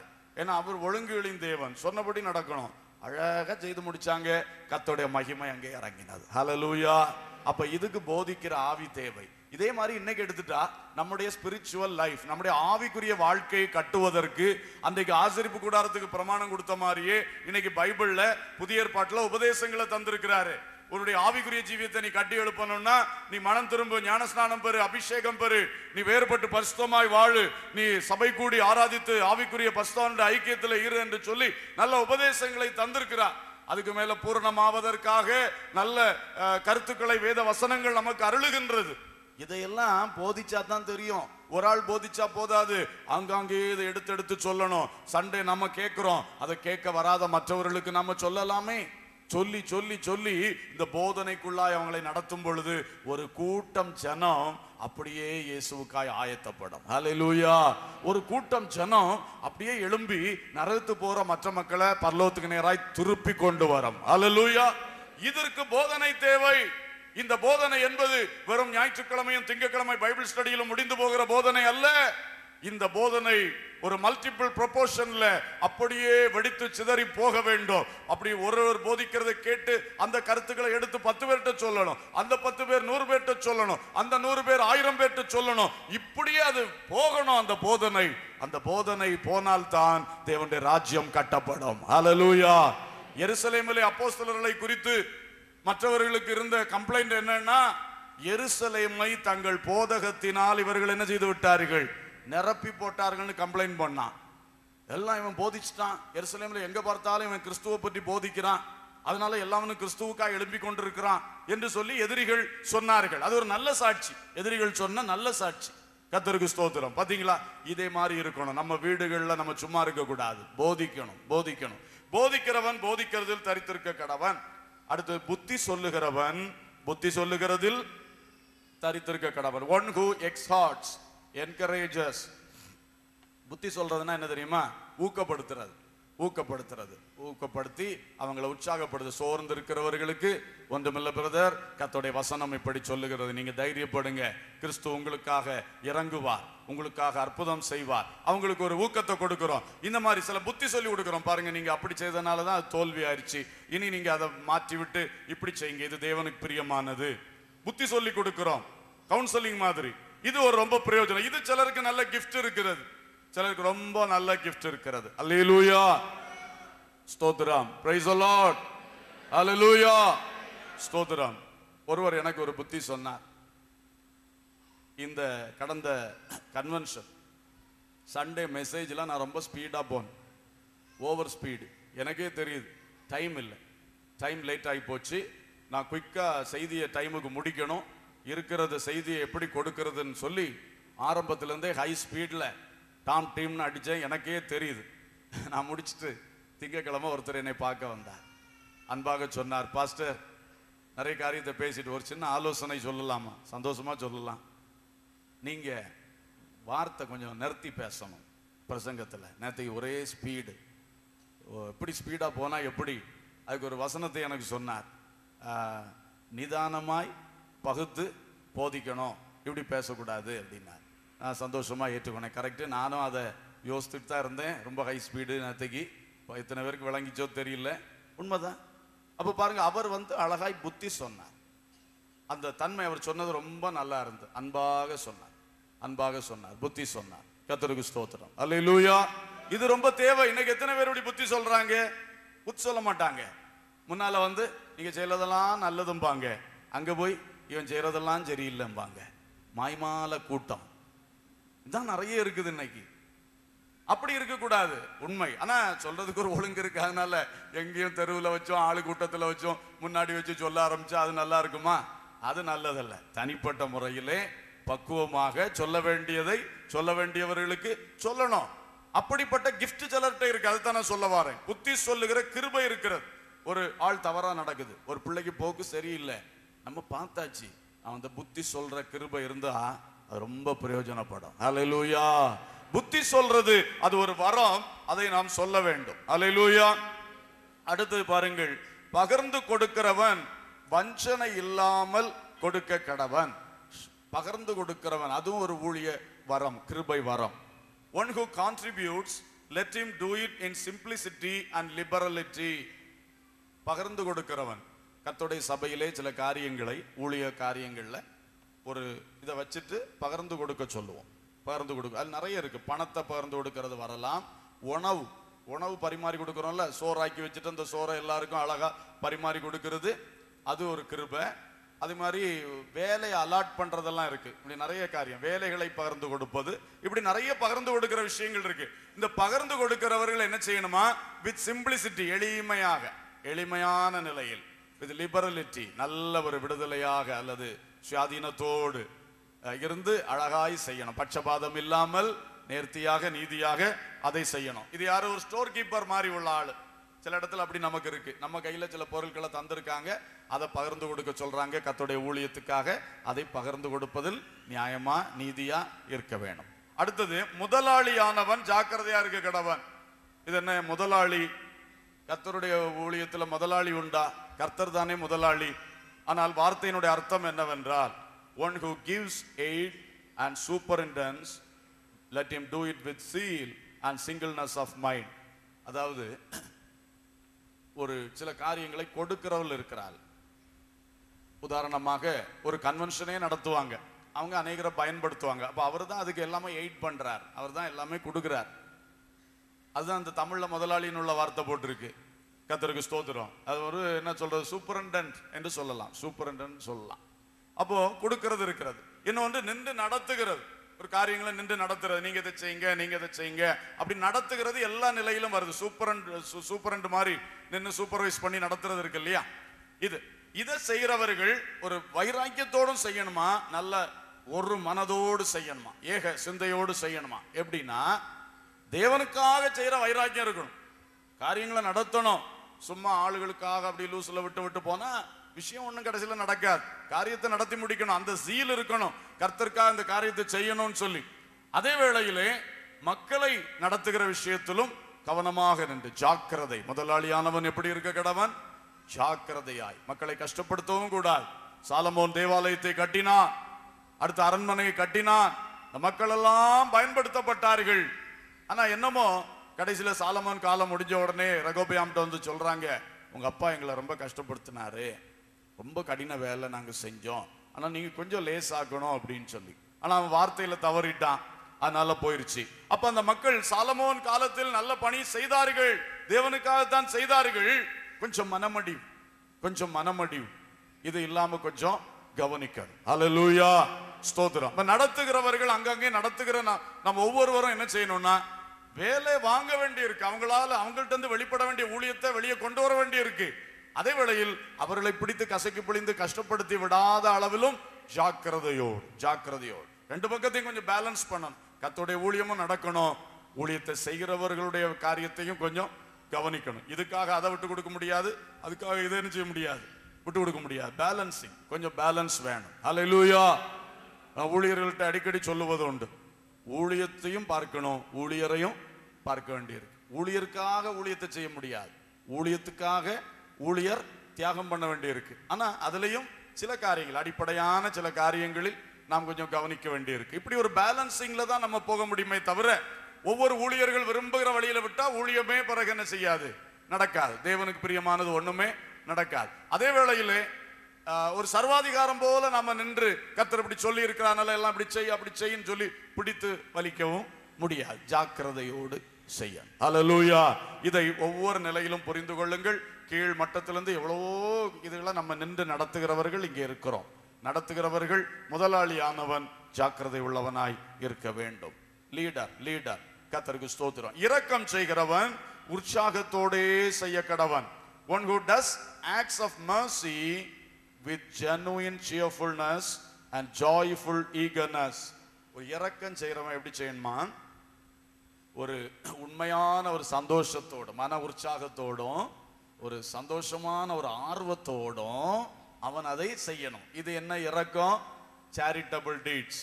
ஏழைக்கு கொடுப்பது, கஷ்டப்படுறவங்களுக்கு உதவி செய்வது, இப்படி நிறைய காரியங்கள் இரக்கம், இரக்கத்தினால செய்கிறது. நம்ம அடுத்த வாரம் கூட தர்ம ஞாயிறு என்று நான் சொல்லும் பொழுது அது நம்முடைய சபையிலே அந்த இரக்கம் செய்கிற செயல்களை பெருக வைப்பதற்காகத்தான் இப்படிப்பட்ட திட்டங்கள்.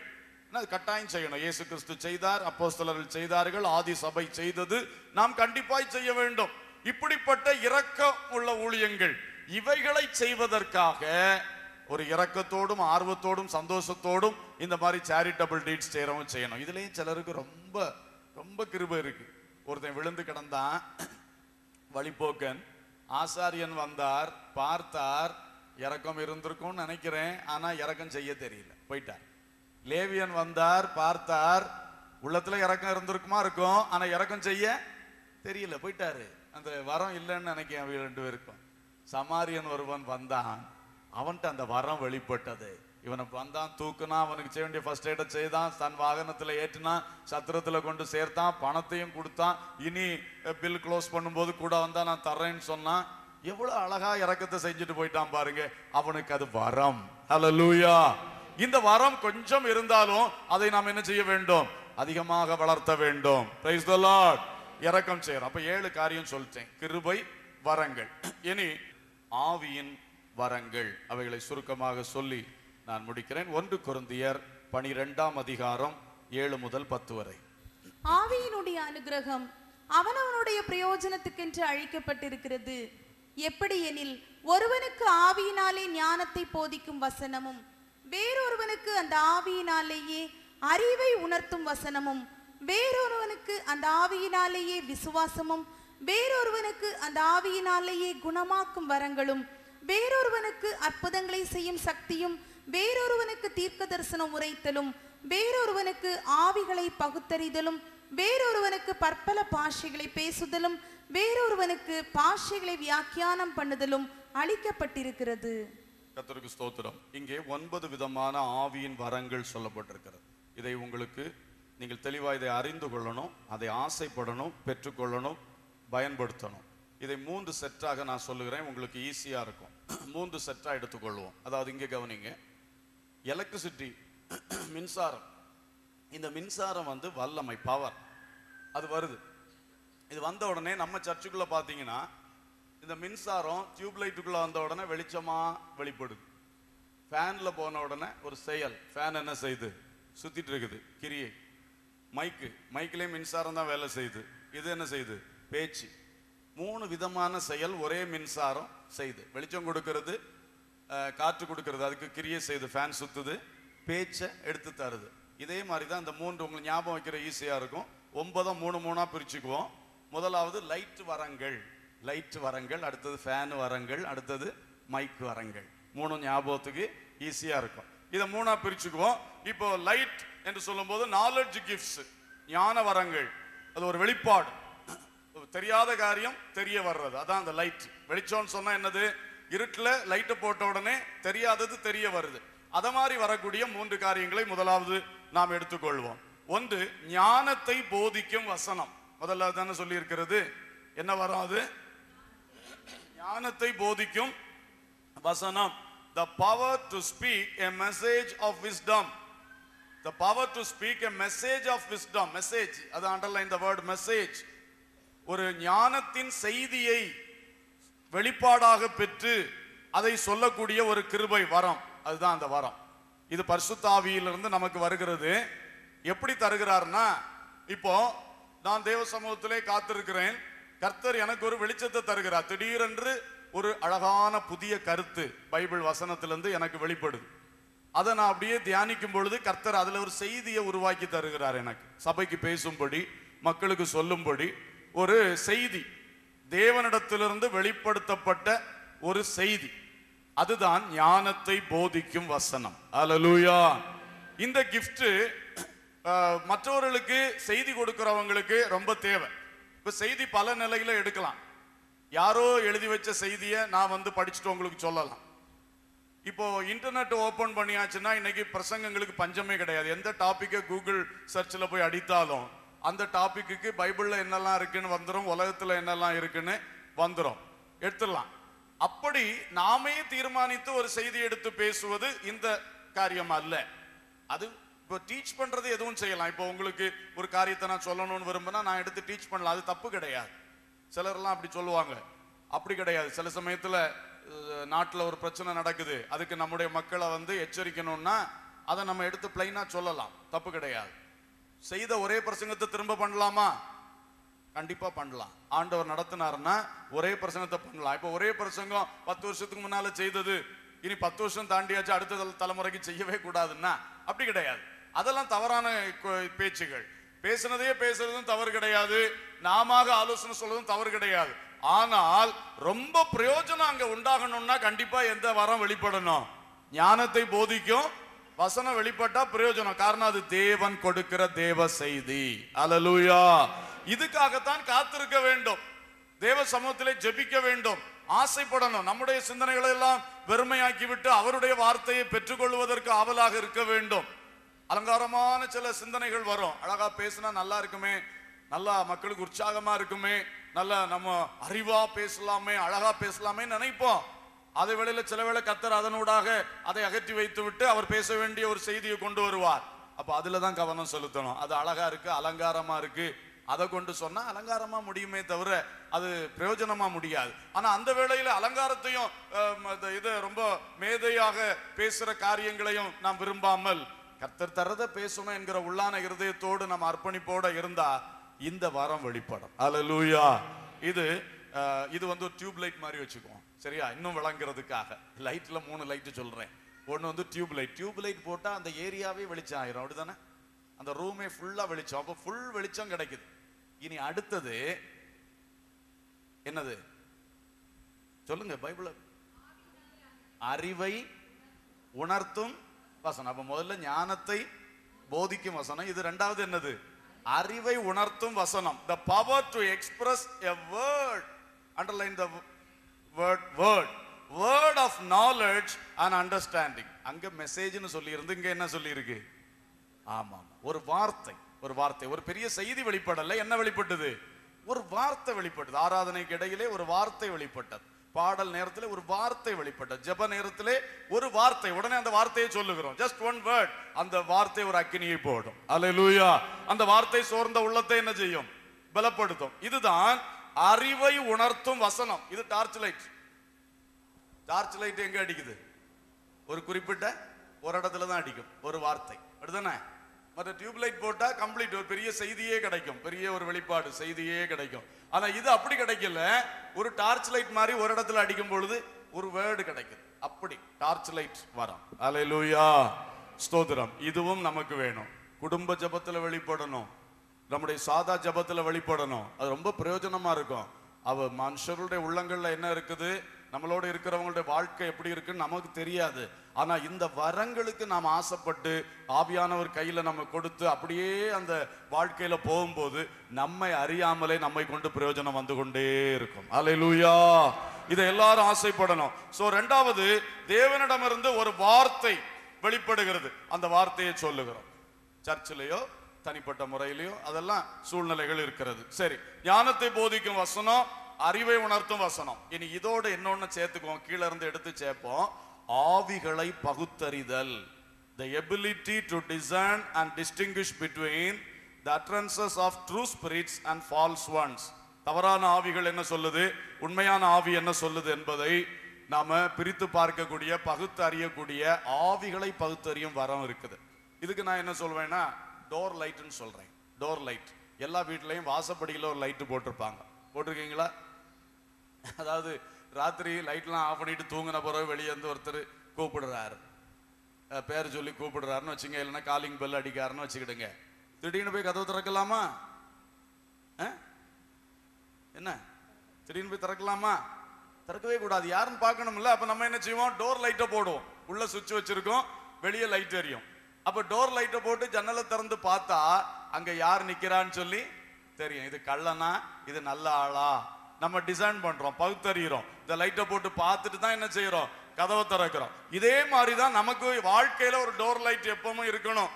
நம்ம கிட்ட 1000 பேர் வந்து பேசுறான், ஒருத்தர் ஒரு காரியத்தை சொல்றா, அடுத்த ஒரு காரியத்தை சொல்றா. இவன் எதுக்காக வந்திருக்கிறான், என்னைய வந்து இவன் நல்லாக்கணும்னு தான் உண்மையா அந்த ஆலோசனை சொல்றானா, இல்ல என்னையா எங்கேயாவது பிடிச்சு பற்ற வைக்கணும்னு சொல்லி இவன் வந்திருக்கானா, இவ ஏன் என்கிட்ட பேசுறா, இவளுக்கு நோக்கம் சரியானதா கெட்டதா, இதெல்லாம் நம்ம டிசைன் பண்ணணும், பகுத்தறியது. இதான் ஆவிகளை பகுத்தறிகிற ஒரு வரம். இயேசு கிறிஸ்துவுக்கு இது நல்லா இருந்தது. அதனால அவர் எல்லாரும் சொல்றதுக்கு உடன்பட மாட்டார். சில இடத்துல அவர் பாட்டு ஒதுங்கி போயிடுறார். தெரியும் இவன்கிட்ட நின்னா சரி வராது, இது ஆவி சரியில்லாத ஆட்கள், போயிட்டார். கர்த்தருக்கு ஸ்தோத்திரம், அல்லேலூயா. இப்படி எல்லாம் உண்டு. ஒரு இடத்துல இயேசுவை ரொம்ப புகழ்த்தி வந்துட்டா, உங்களை ராஜாவாக்கிடுவோம், எங்களுக்கு சீசரும் வேண்டாம், பிலாத்தும் வேண்டாம், இந்த பிரதான ஆசாரனும் வேண்டாம், உங்களையே ராஜாவாக்கிறோம், எங்களுக்கு டெய்லி இலவச சாப்பாடு கிடைக்கும், எங்களுக்கு நோய் நொடி எல்லாம் இலவசமா சுகமாகும், எங்களுக்கு எல்லாம் அற்புதம் நடக்கும், நீங்களே ராஜாவா இருங்க. அவர் பார்த்தார், இவனை சரியே கிடையாது, ஒதுங்கியே போயிட்டார், அவனுடைய கண்களுக்கு மறைந்தே போயிட்டார். அல்லேலூயா, கர்த்தருக்கு ஸ்தோத்திரம். எனவே புகழ்த்தவும் வருவார்கள், ஆலோசனை சொல்லவும் வருவார்கள். ஒரு புதிய திட்டம் இருக்கிறது, சேர்றீங்களா பிரதர்? அப்படியே 3 மாசத்துல பணக்காரன் ஆகி கோடீஸ்வரன் ஆகி எல்லாருக்கும் உதவி செய்யலாம் பிரதர், நல்ல நோக்கத்தை கொண்டு வந்து கற்பிப்பார்கள். ஆவிகளை பகுத்தறியணும். அல்லேலூயா. இந்த கிஃப்ட் ரொம்ப தேவையில்லைன்னா ஏமாந்து போவோம். யார் வர்றா என்ன செய்கிறா. எங்களுக்குமே சில போராட்டங்கள் உண்டு. திரும்ப போன் பண்ணுவார்கள், கர்த்தர் சொல்றார் உங்க சபையில வந்து ஒரு பிரசங்கம் பண்ணணும்னு சொல்றார், கர்த்தர் சொல்றார் உங்க சபையில வந்து ஒரு சாட்சி கொடுக்கணும்னு சொல்றார். நான்லாம் ஆரம்பத்துல ரொம்ப குழம்புவேன். பிறதான் மூத்த போதகர் ஒருவர் சொல்லி கொடுத்தார், கர்த்தர் அவனுக்கு சொன்னா உங்ககிட்ட சொல்ல மாட்டாரா? ஈஸி தானே, இதுல குழம்ப வேண்டிய அவசியமே இல்லை. பிறகு நான் சொல்லிடுவேன், ஐயா என்கிட்ட சொல்லட்டும், நான் கூப்பிடுறேன், சொல்லிடுறேன், முடிஞ்சு போச்சு. அவர்கிட்ட சொல்லி இங்க அனுப்புறதுக்கு நம்ம கையில ஆண்டு வந்து சபையை நடத்த பொறுப்பு தந்தா நம்மகிட்ட சொல்லணும்ல, இவனுக்கு இடம் கொடுன்னு சொல்லி. அல்லேலூயா. நம்முடைய ஆண்டவர் கலகத்தின் தேவன் அல்லவே, ஒழுங்கின் தேவன் தானே. Praise the Lord. ஞாயிற்றுக்கிழமை ஒரு சபையில உட்கார மாட்டாங்க, சபையை நடத்தவும் மாட்டாங்க, சுத்திட்டே இருப்பாங்க சிலர். இந்த மாதிரி ஆட்கள்லாம் நிறைய உண்டு. வீட்டுல இப்படித்தான் வருவார்கள். சிஸ்டர் உங்களை குறித்து ஒரு பாரத்தை கர்த்தர் கொடுத்தார் சிஸ்டர். என்ன பாரம்? அவருக்கு ஏதாவது தேவை இருக்கும் சில சமயம், அதான் உண்மையான பாரம், அவருக்குள்ள பாரம். அந்த பாரத்தை கொண்டு வந்து என்ன போடுறாரு, சிஸ்டர் உங்களை குறித்து ரொம்ப பாரத்தை கொடுத்தார். உடனே யோசிக்கணும், இது உண்மையான பாரமா இல்லையா? ஆவிகளை பகுத்தறிய நமக்கு தெரியணும். அல்லேலூயா. நிறைய காரியங்கள் இப்படி இருக்கிறது. நான் சொல்ல போன பிறகு பேச்சு அவுட் ஆஃப் லைன்ல போயிடக்கூடாது, அதனால நிறுத்தி கொள்ளுகிறேன். நீங்கள் அறியாதவர்கள் அல்ல. யார் உங்க வீட்டுல வர்றா, யார் போறா, யார் உங்களுக்கு அடிக்கடி போன் பண்றா, யார் உங்களை பற்றி ரொம்ப பாரம் எடுக்கிறா, எல்லாம் கொஞ்சம் கவனித்து ஆவிகளை பகுத்தறிந்து இதை நீங்கள் செய்யுங்கள். அல்லேலூயா, ஸ்தோத்திரம். சரிங்க, அப்போ ஆவிகளை பகுத்தறிகிற ஒரு காரியம் வேணும். அடுத்தவங்க சொல்ற வார்த்தைகளையும் பகுத்தறியணும். தீர்க்க தரிசனம் வரும்போது அதை பகுத்தறியணும். இந்த தீர்க்க தரிசனம் எந்த ஆவியிலிருந்து வருது? அதான் பவுல் சொன்னார், 1 கொரிந்தியர் 14 விளக்கினார். சபையில தீர்க்க தரிசனம் சொல்லும் பொழுது மற்றவர்கள் நிதானிக்க கடவர்கள்.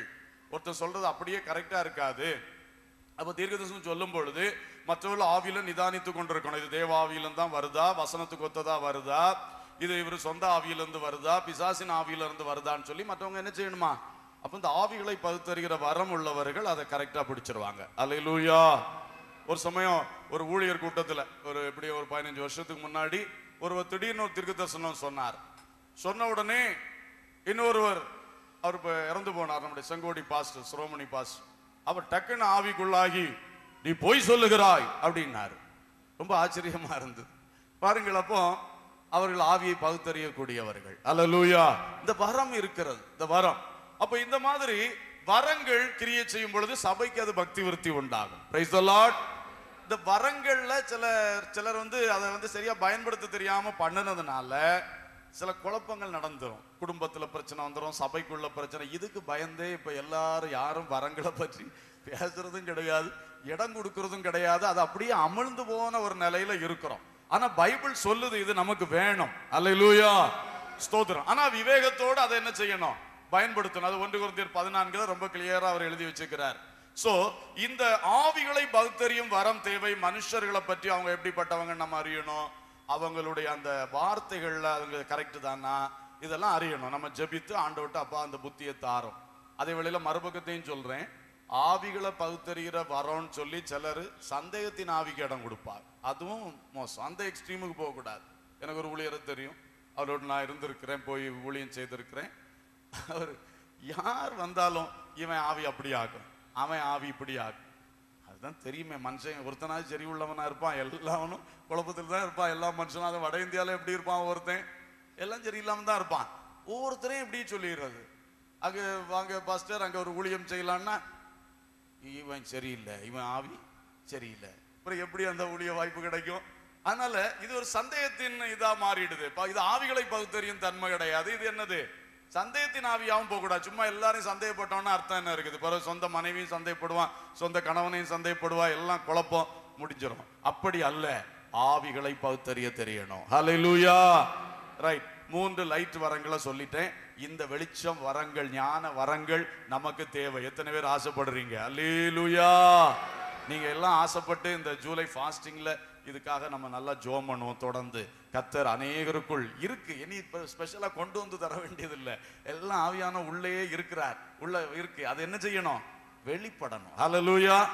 ரைட். டைம் போயிடுச்சு. அடுத்தது ஃபேன் வரங்கள் இருக்க, கிரியை செய்யும் வரங்கள், செயல் வரங்கள். அதுல ஒன்று விசுவாச வரம். விசுவாச வரம், ஒண்டர் ஒர்க்கிங் ஃபெய்த். விசுவாச வரம் சில இடத்துல அசாதாரணமான காரியங்களை செய்யும்படி திடீரென்று விசுவாச வரம் வருகிறது. ஒரு முறை ஒரு 2 சகோதரர்கள் அந்த சம்பவத்தை சொன்னார். அவர்கள் அடிக்கடி விரும்புவார்களாம் செத்தவர்களை உயிரோடு எழுப்ப வேண்டும் சொல்லி. அப்போ அவர்கள் ஒரு நாள் ஒரு எங்கேயாவது டெட் பாடி இருந்ததுன்னா அங்கே போய் உட்காந்து ஜோம் பண்ணிட்டே இருப்பாங்களாம். அமைதியா, ஊரை கலைக்க மாட்டாங்க, அமைதியா உட்காந்து. இது தெரியாது, இவங்க என்னத்துக்கு போயிருக்காங்கன்னே தெரியாது. அவங்களுக்கு ஒரு ஆசை, எப்படியாவது ஆண்டவரே அந்த வரம் வெளிப்படணும். ஒரு நாள் அவங்க இது ஒருவர் சொல்ல கேட்டு நான் சொல்லுவது உங்களை ஊக்கப்படுத்துவதற்காக. அப்போ ஒரு நாள் என்ன பண்ணாங்களாம், இதே மாதிரி போய் ஜோம் பண்ணிட்டு இருக்கும் பொழுது திடீர்னு அவர்களுக்குள்ளே ஒரு விசுவாசம். திடீர்னு அவர் எழும்பினார், கையை பிடிச்சி இயேசுவின் நாமத்தில் எழும்புன்னு சொல்லி டெட் பாடியை எழுப்பி விட்டுட்டார். அல்லேலூயா. இது எப்படி நடந்து? இந்த மனுஷன் அவர் சொன்னது என்னன்னு சொல்லி இருக்கிறாருன்னா, நானே ரொம்ப சந்தேகப்படுறவன், பயப்படுறவன், தயங்குறவன், அதனால நான் ஒளிச்சிருந்து ஜோம் பண்ணிட்டே இருப்பேன், எனக்கு ரொம்ப ஆசை. ஆனா அன்றைக்கு எனக்குள்ள எழும்பின அந்த விசுவாசம் என்னுடைய மற்ற அறிவை அப்படியே நிறுத்திருச்சு. அந்த அறிவு கொஞ்சம் எனக்கு அந்த டைம் வேலை செய்திருந்தா, நான் மக்கள்லாம் இருக்காங்களே, நம்ம எப்படி டெட் பாடியை கையை பிடிக்கிறது யோசிப்பேன். நான் நிச்சயமா செஞ்சிருக்க மாட்டேன். இந்த இடத்துல எப்படி செய்வதுன்னு பல யோசனை எனக்கு வரும். ஆனா அந்த விசுவாச வரம் அந்த இடத்துல எழும்பின பொழுது எனக்கு மற்ற உள்ள அந்த சூழ்நிலையை பற்றின அந்த நினைவே போயிருச்சு. ஒரு நிமிஷத்துல கர்த்தர் அற்புதம் செய்தார். அல்லேலூயா. அப்ப இது மாதிரி நடக்கலாம். கர்த்தர் செய்ய நினைத்தது. விசுவாசம் என்பது நமக்குள்ள எல்லாருக்குள்ளேயும் கண்டிப்பா விசுவாசம் வேணும், அது வேற விசுவாசம்.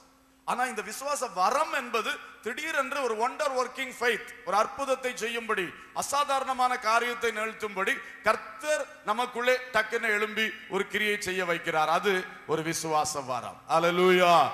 ஆனா அதுக்குரிய ஒரு பாரம் நமக்கு அதிகமா வேணும். நோயாளிகளை பற்றின பாரம், அடிக்கடி இப்படி எல்லாம் அகால மரணம் நடக்குதே என்கிற பாரம், இது மாதிரி ஒரு பாரம் நம்ம முதல்ல வளர்த்துக்கணும். அந்த தரிசனம், அந்த பாரம் நமக்குள்ள இருந்து அந்த பாரத்தோட அதிகமா இந்த மாதிரி காரியங்களுக்காக கண்ணீரோட ஜெபித்து ஜெபித்து ஜெபித்து வரும்பொழுதுதான் இந்த வரம் அங்கே எழும்பும். அல்லேலூயா. ஒரு பாரமே இல்லாத மனுஷனுக்குள்ள எப்படி வரங்கள் வரும்? உனக்கு தான் யார் செத்தாலும் கவலை இல்லை, உனக்கு தான் யார் வியாதியா கிடந்தாலும் கவலை இல்லை, நீ ஜெபிக்கிறது இல்லை, கண்ணீர் விடுறது இல்லை, அவங்க கஷ்டத்தை நீ மனசுல நினைச்சு பார்க்கறது இல்லை, அப்புறம் உனக்கிட்ட இருந்து அந்த மாதிரி வரங்கள் வெளிப்பட முடியுமா?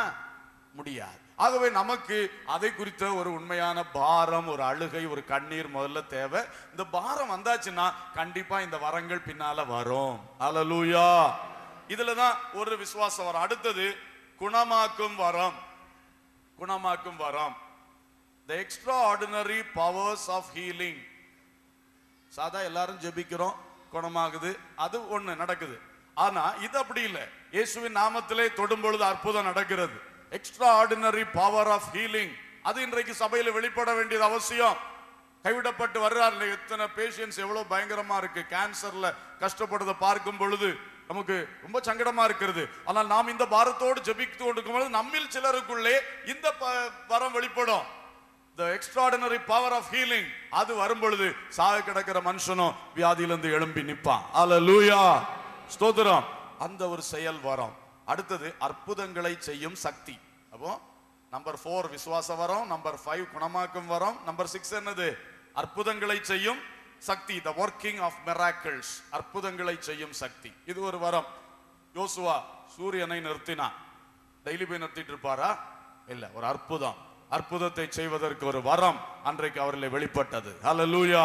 இது போல அநேக வரங்கள் இருக்கிறது. ஒரு அற்புதத்தை செய்வதற்காக தேவன் வெளிப்படுத்துகிற செயல்படுத்துகிற ஒரு காரியம். இதெல்லாம் நான் சொன்னது மாதிரி இந்த செயல் வரங்கள் வெளிப்படணும்னா ரொம்ப பாரம். இன்னைக்கு மனுக்குலத்தின் தேவையை குறித்த ஒரு பாரம் தான் இதுக்கு அஸ்திபாரம். ஐயோ வேதனைப்படுறாங்களே, கஷ்டப்படுறாங்களே, இவங்களுக்கு உதவி செய்யணுமே என்ற பாரத்தின் அடிப்படையில் எழும்புகிற ஜெபங்கள், கண்ணீர்கள், பெருமூச்சுகள், இதை பார்க்கும் பொழுது அந்த நபர்களை கர்த்தர் இந்த வரங்களை கொடுத்து என்ன செய்வாரு? பயன்படுத்துவார். அல்லேலூயா, கர்த்தருக்கு ஸ்தோத்திரம். கடைசியாக மைக் வரங்கள், ஸ்பீச் கிஃப்ட்ஸ், பேச்சு வரங்கள். பேச்சு வரங்கள் 3. 1 தீர்க்க தரிசனம் உரைத்தல், அடுத்தது பற்பல பாஷைகளை பேசுதல், 3வது பாஷைகளை வியாக்கியானம் பண்ணுதல். அப்ப 7வதாக தீர்க்க தரிசனம் உரைத்தல், the prophetic insight, the gift of interpreting the divine will and purpose, தேவனுடைய சித்தத்தையும் தேவனுடைய நோக்கத்தையும் வெளிப்படுத்தி கொடுக்கக்கூடிய அந்த வார்த்தைகள், அதுதான் தீர்க்க தரிசனம். 1 கொரிந்தியர் 14:3 சொல்லுகிறது, தீர்க்க தரிசனம் சொல்லுகிறவனோ மனுஷனுக்கு பக்தி விருத்தியும் புத்தியும் ஆறுதலும் உண்டாக பேசுகிறான். அப்ப தீர்க்க தரிசனத்தினால என்ன வருது? மனுஷனுக்கு புத்தி வருது, ஆறுதல் வருது, அவனுக்கு பக்தி விருத்தி வருது. 4ஆம் வசனம் சொல்லுது, தீர்க்க தரிசனம் சொல்லுகிறவனோ சபைக்கு பக்தி விருத்தி உண்டாக பேசுகிறான். ஒரு தனிப்பட்ட முறையில் ஒரு மனுஷனுக்கு தீர்க்க தரிசனம் சொல்லலாம், சபையில தீர்க்க தரிசனம் சொல்லலாம். எதுக்குன்னா இடித்து போடவல்ல, கட்டி எழுப்ப, பக்தி விருத்தி உண்டாக. அடுத்தது 25ஆம் வசனம் சொல்லுது, தீர்க்க தரிசனத்தினால் மனிதனுடைய இருதயத்தின் அந்தரங்கங்களும் வெளியரங்கமாகும். அப்பொழுது அவன் முகங்குப்புற விழுந்து கர்த்தர் தான் தேவன் என்று அறிக்கை பண்ணுவான். அதற்கு தீர்க்க தரிசனம் சபையில வெளிப்பட வேண்டும் என்று 25ஆம் வசனம் சொல்லுது. அப்புறம் அதை எப்படி சொல்லணும்னு 29லிருந்து 33 வரை சொல்றாரு.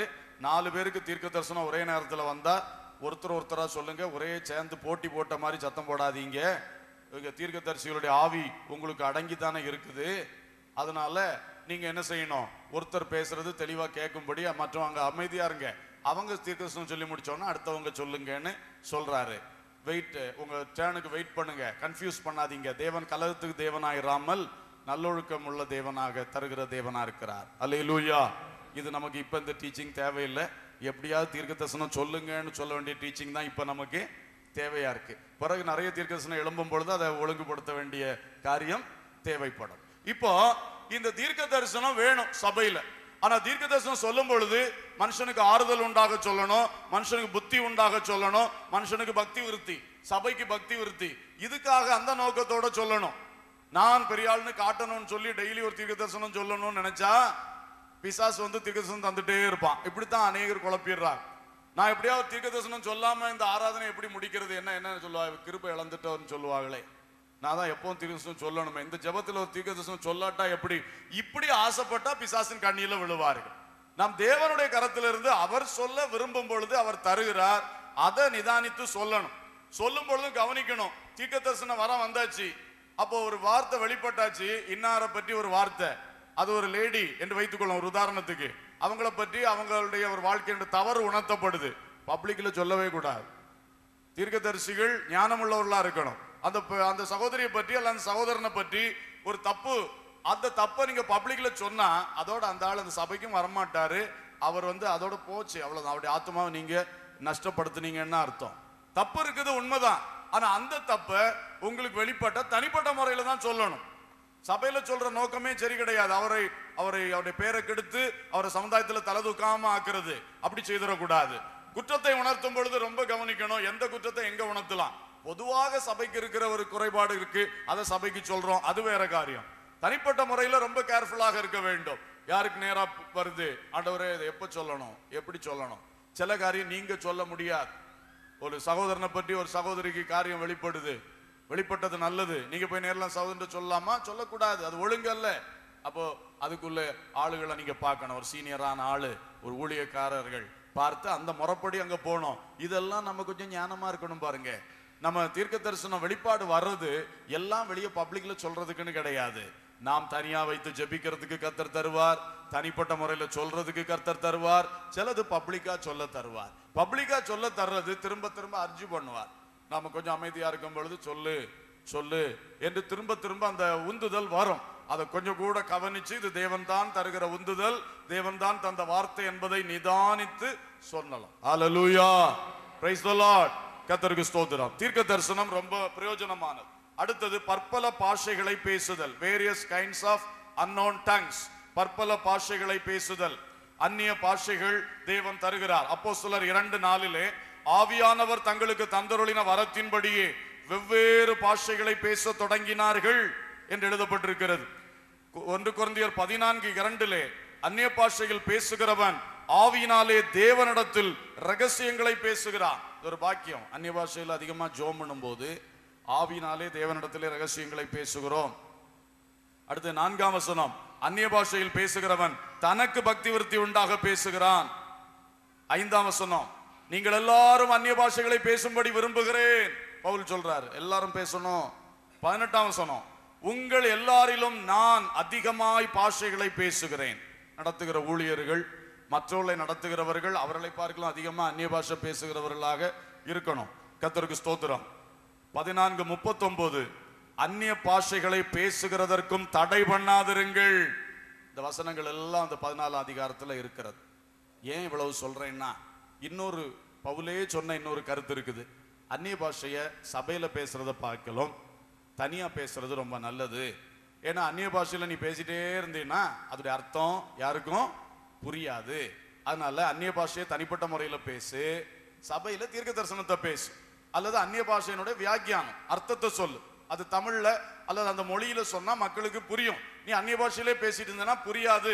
அந்த கருத்தை நாம் எடுத்துக்கொள்ளணும். ஆனால் அன்றைய சபை, கொரிந்து சபை யாதொரு வரத்திலும் குறைவில்லாத சபை என்று முதல் அதிகாரம் 7ஆம் வசனத்திலே சொல்லி இருக்கிறார். எல்லா வரமும் சேர்ந்து கிரியை செய்யறது. அதனாலதான் அவர் கண்ட்ரோலிங் ஃபேக்டர்ஸ் போடுகிறார் அந்த 14ஆம் அதிகாரத்துல. அந்த கண்ட்ரோலிங் ஃபேக்டரை கொண்டு இங்க ஒரு வரமும் கிரியை செய்யாத சபையில பிரசங்கம் பண்ணிக்கிட்டு இருந்தோம்னா மொத்தத்திலே எல்லா வாசலும் என்ன செய்து போகும், அடைபட்டு போகும். அப்படித்தானே? அல்லேலூயா, ஸ்தோத்திரம். பாருங்க, அந்த கலெக்டர் ஆபீஸ் ஜங்ஷன்ல நாகர்கோயில்ல சிக்னல் போட்டிருக்கு. ரெட் லைட், கிரீன் லைட், இன்னொன்னு எல்லோ லைட் போட்டு பண்றாங்க. நமக்கு இந்த கீழே இருக்குது ஒரு குளத்தங்கரை ரோடு ஜங்ஷன், நம்ம கல்ற தோட்டத்துக்கு போற ரோடு, அங்க கொண்டு ஒரு சிக்னலை வச்சுட்டு இருந்தோம்னா எல்லாரும் என்ன சொல்லுவாங்க, ஆகப்பாடே 2 வண்டி வருது, அதுக்குள்ள இங்க பெரிய சிக்னலை நாட்டி வச்சிருக்கு, ஒருத்தனும் கண்டுட மாட்டான், போயிட்டே இருப்பான். அப்படிதானே நடக்கும். இத மாதிரிதான் அங்க அவர் எதுக்கு இந்த ஸ்டாப் கோ வெயிட் எல்லாம் எதுக்கு சொன்னார்னா, அங்க எல்லா வரங்களும் ஒரே நேரத்தில் 10 பேர் ஒரே அடியா தீர்க்குதுன்னு சொல்றான். நிறுத்து, நீ இப்ப தீர்க்க ஒருத்தன் சொல்லு, அடுத்தவன் சொல்லுன்னு அவர் அங்க சிக்னல் லைட்டை கொண்டு வந்த காரணமே என்னது, அதை ஒழுங்குபடுத்துறதுக்கு. எல்லாரும் ஒரே அந்நிய பாஷை, ஒரே சத்தம். கொஞ்சம் நிறுத்துப்பா, நீ வீட்டுல அந்நிய பாஷையை பேசு. இப்ப அவன் தீர்க்க தரிசனத்தை சொல்ல இடம் கொடு, இவன் விளக்கத்தை வியாக்கியானத்தை சொல்ல இடம் கொடு. அங்கதான் டிராபிக் சிக்னல் எல்லாம் தேவை. இப்ப சிலர் என்ன செய்யறாங்கன்னா, இந்த மாதிரிப்பட்ட ஒண்ணு இல்லாத ரோடுகள்ல கொண்டு, ஒண்ணுமே வெளிப்படாத சபைகள்ல கொண்டு இந்த பிரசங்கத்தை பண்ணி கடைசியில ஒருத்தரும் அந்நிய பாஷையே பேசுறது கிடையாது. அந்த வரமே இப்பொழுது வாசல் அடைபட்டு கிடக்குது. இதை நம்ம புரிஞ்சுக்கணும். ஆகவே இப்பொழுது நமக்கு தேவை, நான் இப்ப வாஸ்தவ வசனங்கள் பவுல் சொல்ல, எல்லாரும் அந்நிய பாஷை பேசுங்க, அந்நிய பாஷை என்ன செய்யாதீங்க, தடை பண்ணாதீங்க. இப்ப சபையில உங்களை பேசுறதுக்கு இடம் கொடுக்காட்டா வீட்டுல போய் எங்க பேச போறீங்க? அந்நிய பாஷைன்னு உடனே பலரும் தெரியாமலே போயிடும்.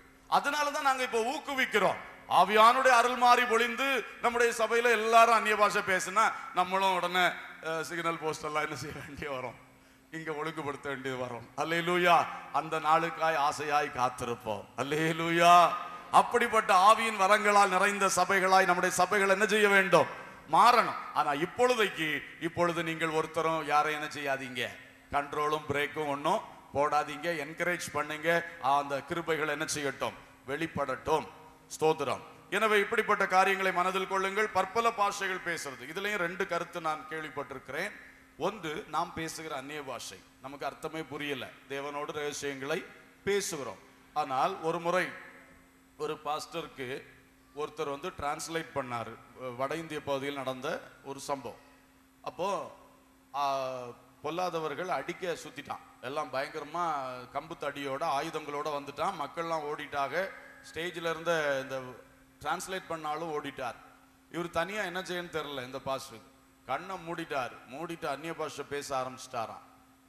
கொஞ்ச நேரம் அந்நிய பாஷை பேசிட்டு இவர் பார்க்குறாரு, இதுக்கு முன்னால நியாயமா அடி விழுந்திருக்கணுமே, ஏன் அடி விழல என்று சொல்லி கண்ணை திறந்து பார்த்தா அடிக்க வந்தவன்லாம் முழங்கால் படிட்டு அழுது கொண்டிருக்கிறான். பிறகுதான் போன பார்ட்டியெல்லாம் ஒவ்வொன்றா திரும்ப வருது. டிரான்ஸ்லேட்டர், இன்டர்பிரட்டர் எல்லாம் வந்துட்டாங்க. வந்து விஷயம் என்னன்னா, இவர் பேசின அந்நிய பாஷை அவர்களுடைய பாஷையில கிளியரா பேசியிருக்கிறாரு. அவருடைய குற்றங்கள் உணர்த்தப்பட்டது. அவர்கள் கிறிஸ்துவுக்காக தங்களை அர்ப்பணித்தார்கள். அல்லேலூயா.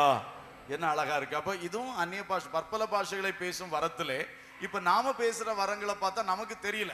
நான் சில சமயம் நார்த் இந்தியாவில் டிராவல் பண்ணும்போது பார்த்துருக்கேன், தமிழ் பேசுவாங்க சிலர். அங்குள்ள ஹிந்திக்காரங்க அந்நிய பாஷையில தமிழ் வரும். ஏசுரத்தம் ஜெயம், ஏசுரத்தம் ஜெயம், ஏசுரத்தம் ஜெயம்னு ஒருத்தர் சொல்லுது. நான் கேட்டிருக்கேன். அவருக்கு ஏசுரத்தம் ஜெயம் தெரியவே செய்யாது.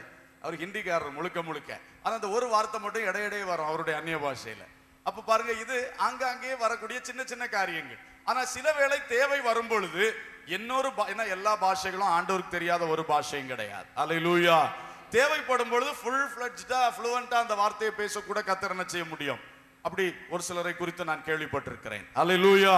எனவே பற்பல பாஷைகளை பேசுகிறது ஒரு கிருபை, ஒரு வரம், ஆவியானவர் தருகின்ற வரம். நல்லா பேசுங்க, அது நமக்கு பிரயோஜனம். அடுத்தது பாஷைகளை வியாக்கியானம் செய்தல். 1 கொரிந்தியர் 14:5 சொல்லுகிறார், the ability to interpret tongues. நம்ம என்ன பாஷை பேசுறோமோ அதுக்குடைய அர்த்தத்தை சொல்றது, டிரான்ஸ்லேட் பண்ற மாதிரி. அந்நிய பாஷையின் அர்த்தம் சொன்னால் சபைக்கு பக்தி விருத்தி உண்டாகும். வெறும் அந்நிய பாஷையை மைக்கு பிடிச்சு நான் பேசினேன்னா, அந்த அந்நிய பாஷையை பேசிட்டு உடனே அதனுடைய அர்த்தத்தையும் நாம் தமிழ்ல சொன்னேன்னா அது பிரயோஜனம் வரும். 13ஆம் வசனம், அந்நிய பாஷையில் பேசுகிறவன் அதன் அர்த்தத்தையும் சொல்லத்தக்கதாக விண்ணப்பம் பண்ண கடவன். நம்ம எல்லாருக்கும் ஒரு ஜெப குறிப்பு அங்க சொல்லி இருக்கு. யாரெல்லாம் அந்நிய பாஷை பேசுறீங்களோ நீங்க எல்லாம் ஒரு ஜெபம் பண்ணுங்க. ஆண்டவரே, நான் பண்ற அந்நிய பாஷையை வியாக்கியானம் பண்ற ஒரு வரத்தையும் எனக்கு தாரும். அல்லேலூயா. ஸ்தோத்திரம். நான் முன்னமே உங்கள்கிட்ட சொல்லியிருக்கேன், உங்களுக்கு திரும்ப ஞாபகப்படுத்துறேன். தனி ஜெபம் பண்ணும்போது ஒரு காரியத்துக்காக ஜெபம் பண்றீங்கன்னா அந்த காரியத்தை முன்னால வச்சு ஜெபம் பண்ணிட்டு கொஞ்ச நேரம் அந்நிய பாஷையில அந்த காரியத்துக்காக ஜெபம் பண்ணு. மனசுக்குள்ள அந்த காரியத்தை நிறுத்தி அந்நிய பாஷையில ஜெபம் பண்ணு. நல்ல அந்நிய பாஷையில ஜெபம் பண்ணி திரும்ப தமிழ்லையும் ஜெபம் பண்ணுங்க. இப்படி மாறி மாறி ஜெபம் பண்ணும் பொழுது நீங்க ஒரு ஆச்சரியத்தை பார்ப்பீங்க. நீங்களே உங்களுக்கு அறியாத ஜெபத்தை பண்ணுவீங்க. அல்லேலூயா. எனக்கு இப்படி ஒரு சில அனுபவங்கள் வந்திருக்கிறது. நீங்களே உங்களுக்கு அறியாத எந்த ஜெப குறிப்பு எப்படி நான் பண்ணினேன்னு நீங்க யோசித்தீங்கன்னா ஆச்சரியமா இருக்கும். அது உங்களுடைய அந்நிய பாஷையினுடைய வியாக்கியானம். அல்லேலூயா. இப்படி பழகலாம். சில சபையில நீங்கள் அதை கவனித்தீர்களானா தெரியும். சபையில் அந்நிய பாஷைகள் பேசும் பொழுது டக்குன்னு அடுத்து தமிழ்ல வரும் பொழுது நாங்கள் அறியாத காரியத்தை சொல்லுவது உண்டு. அப்படி ஊழியர்களுக்கு அந்த அனுபவங்கள் உண்டா, ஜெபம் நடத்துறவர்களுக்கு அந்த அனுபவங்கள் உண்டா. நம்ம தெரிஞ்சு பேசுறதும் உண்டு. சிலது டக்குன்னு அந்த நேரத்தில் நமக்கு கிடைக்கிறத பேசுறோம். அந்நிய பாஷைகள் பேசி வியாக்கியானம். ஸ்தோத்திரம். ஆனால் நம்முடைய சபைகள்ல பார்க்கும்போது இதெல்லாம் ரொம்ப கம்மியா தான் இருக்கு. எங்கோ எப்பமோ ஒன்று தான் இருக்கு. இதெல்லாம் தாராளமாய் சரளமாய் வெளிப்பட வேண்டும். அல்லேலூயா. இது தேவ சபைக்கு எப்படி இருக்கும்? ரொம்ப பிரயோஜனமா இருக்கும். நமக்கு எங்கேயோ ஒரு சின்ன அனுபவம் கிடைச்சோன்னா அதை வச்சு நம்ம பெருசா நினைச்சு என்னதோ கிடைச்சிட்டுன்னு சொல்லி திருப்தி அடையவே கூடாது. இதெல்லாம் சாதாரணமாய் வெளிப்பட வேண்டிய காலம் சீக்கிரமாய் வருகிறது. ஹல்லேலூயா. ஆவியானுடைய பின்மாறி ஊற்றப்படும் பொழுது இந்த வரங்கள் எல்லாம் எல்லாருக்குள்ளும் வரங்கள் கிரியை செய்யும். நேரம் கடந்து சென்று விட்டது, நான் முடிக்கிறேன். ஆகவே கடைசியாக பாஷைகளை வியாக்கியானம் செய்தல் சொல்லிட்டோம் இல்லையா? தீர்க்க தரிசனம் உரைத்தல், பற்பல பாஷைகள் பேசுதல், அடுத்தது என்னது? பாஷைகளை வியாக்கியானம் செய்தல். சரி, இதுல இனி பவுல் சில ஆலோசனை சொல்றாரு. 14:1 1 கொரிந்தியர் 14:1 சொல்ற, ஞான வரங்களை விரும்புங்கள், விசேஷமாய் தீர்க்க தரிசன வரத்தை விரும்புங்கள். அவர் கொஞ்சம் ஸ்பெசிபிக்கா சொல்றாரு. தீர்க்க தரிசன வரத்தை ரொம்ப என்ன செய்யுங்க, விரும்புங்க, அது ரொம்ப தேவையா இருக்குன்னு சொல்றாரு. அப்புறம் 12ஆம் அதிகாரம் 1 கொரிந்தியர் 12:31 ஒரு காரியம் சொல்லுகிறார், நான் சொல்ல வேண்டும். முக்கியமான வரங்களை நாடுங்கள், ஆனால் இன்னும் மேன்மையான காரியத்தை நான் உங்களுக்கு காண்பிக்கிறேன். இந்த வரங்களை பற்றி 1 கொரிந்தியர் 12 சொல்லிட்டு அதை முடிக்கும் போது சொல்றாரு, முக்கியமான வரங்களை நாடுங்க, ஆனா இதை விட இன்னும் முக்கியமான ஒன்றை நான் காட்டுகிறேன் என்று சொல்லி 13ஆம் அதிகாரத்துக்குள்ளே கொண்டு செல்லுகிறார். அங்க சொல்லுகிறார், உனக்கு என்ன வரம் இருந்தாலும் தேவ அன்பு இல்லாவிட்டால் நீ வெறுமையான பாத்திரம். அப்ப இந்த வரங்கள் எல்லாம் எதுல ஆபரேட் ஆகணும்? தேவ அன்பு என்கிற மீடியத்துல தான் ஆபரேட் ஆகணும். தேவ ஆவியின் மூலம் ஆபரேட் ஆகுதுன்னா தேவ ஆவி இருக்கிற இடத்துல தேவ அன்பு நிறைவா இருக்கும். இந்த வைராக்கியத்துல தீர்க்க தரிசனம், வைராக்கியத்துல இந்த மாதிரி எல்லாம் போயாச்சுன்னு சொன்னா அதெல்லாம் பிசாசு வஞ்சி தருவான். தேவ அன்பினால நிறைந்து தெய்வ மக்களுடைய நன்மையை கருதி ஒரு அன்பு நிறைந்த களங்கமில்லாத இருதயத்தோடு தேவனுக்கு அர்ப்பணிக்கப்பட்ட நல்ல இருதயத்தோடு நம்ம இவைகளை செய்தா ரொம்ப பிரயோஜனமா இருக்கும். அல்லேலூயா. இன்னும் ஒன்றையும் அவர் சொல்லுகிறார். 1 கொரிந்தியர் 12:28 சொல்லுகிறாரு, இந்த வரங்கள் எல்லாம் கிரியை செய்யும் பொழுது ஒரு பிரையாரிட்டி லிஸ்ட் இருக்குது. வாசிங்க. சபையிலே முதலாவது அப்போஸ்தலரையும், தேவனானவர் சபையிலே முதலாவது அப்போஸ்தலரையும், இரண்டாவது தீர்க்கதரிசிகளையும், மூன்றாவது போதகர்களையும், பின்பு அற்புதங்களையும், பின்பு குணமாக்கும் வரங்களையும், ஊழியங்களையும் ஆளுகைகளையும், பலவித பாஷைகளையும் ஏற்படுத்தினார். ஒரு புரோட்டோகால் கொடுத்துட்டார். நீங்க இதெல்லாம் செய்யும் பொழுது தேவனானவர் நியமித்த நியமனத்தை மறக்க கூடாது. அவர் சபையிலே முதலாவது யார வச்சிருக்கிறாரு? அப்போஸ்தலர்கள். அப்ப இதெல்லாம் இந்த அப்போஸ்தலர்களுடைய ஒரு கண்ட்ரோல்ல ஒரு கைடன்ஸ்ல நடக்க வேண்டும். இரண்டாவது யாரு? தீர்க்கதரிசிகள். மூன்றாவது போதகர்கள். பின்பு அற்புதங்கள், பின்பு குணமாக்கும் வரங்கள், ஊழியங்கள், ஆளுகைகள், பலவித பாஷைகள். இப்படி கிளியரா சொல்லி கொடுத்திருக்கிறார். அப்ப பாருங்கள், நாம் ஆவியின் வரம் ஒன்று கிடைத்து விட்டதுன்னு சொன்ன உடனே நடத்துகிற ஊழியர்களை மதிக்காம அவங்க ஆலோசனை கேட்காம அப்படியெல்லாம் போயிடக்கூடாது. நல்ல ஆவியின் வரங்கள் வெளிப்பட்டாலும் இந்த வருஷப்படி நீங்க அந்த கண்ட்ரோலுக்குள்ள இருக்கணும். அப்பதான் எல்லாம் சேர்ந்து கர்த்தருக்கு பிரயோஜனப்படும். அல்லேலூயா. ஆனா இன்னைக்கு நடக்கிறது என்ன?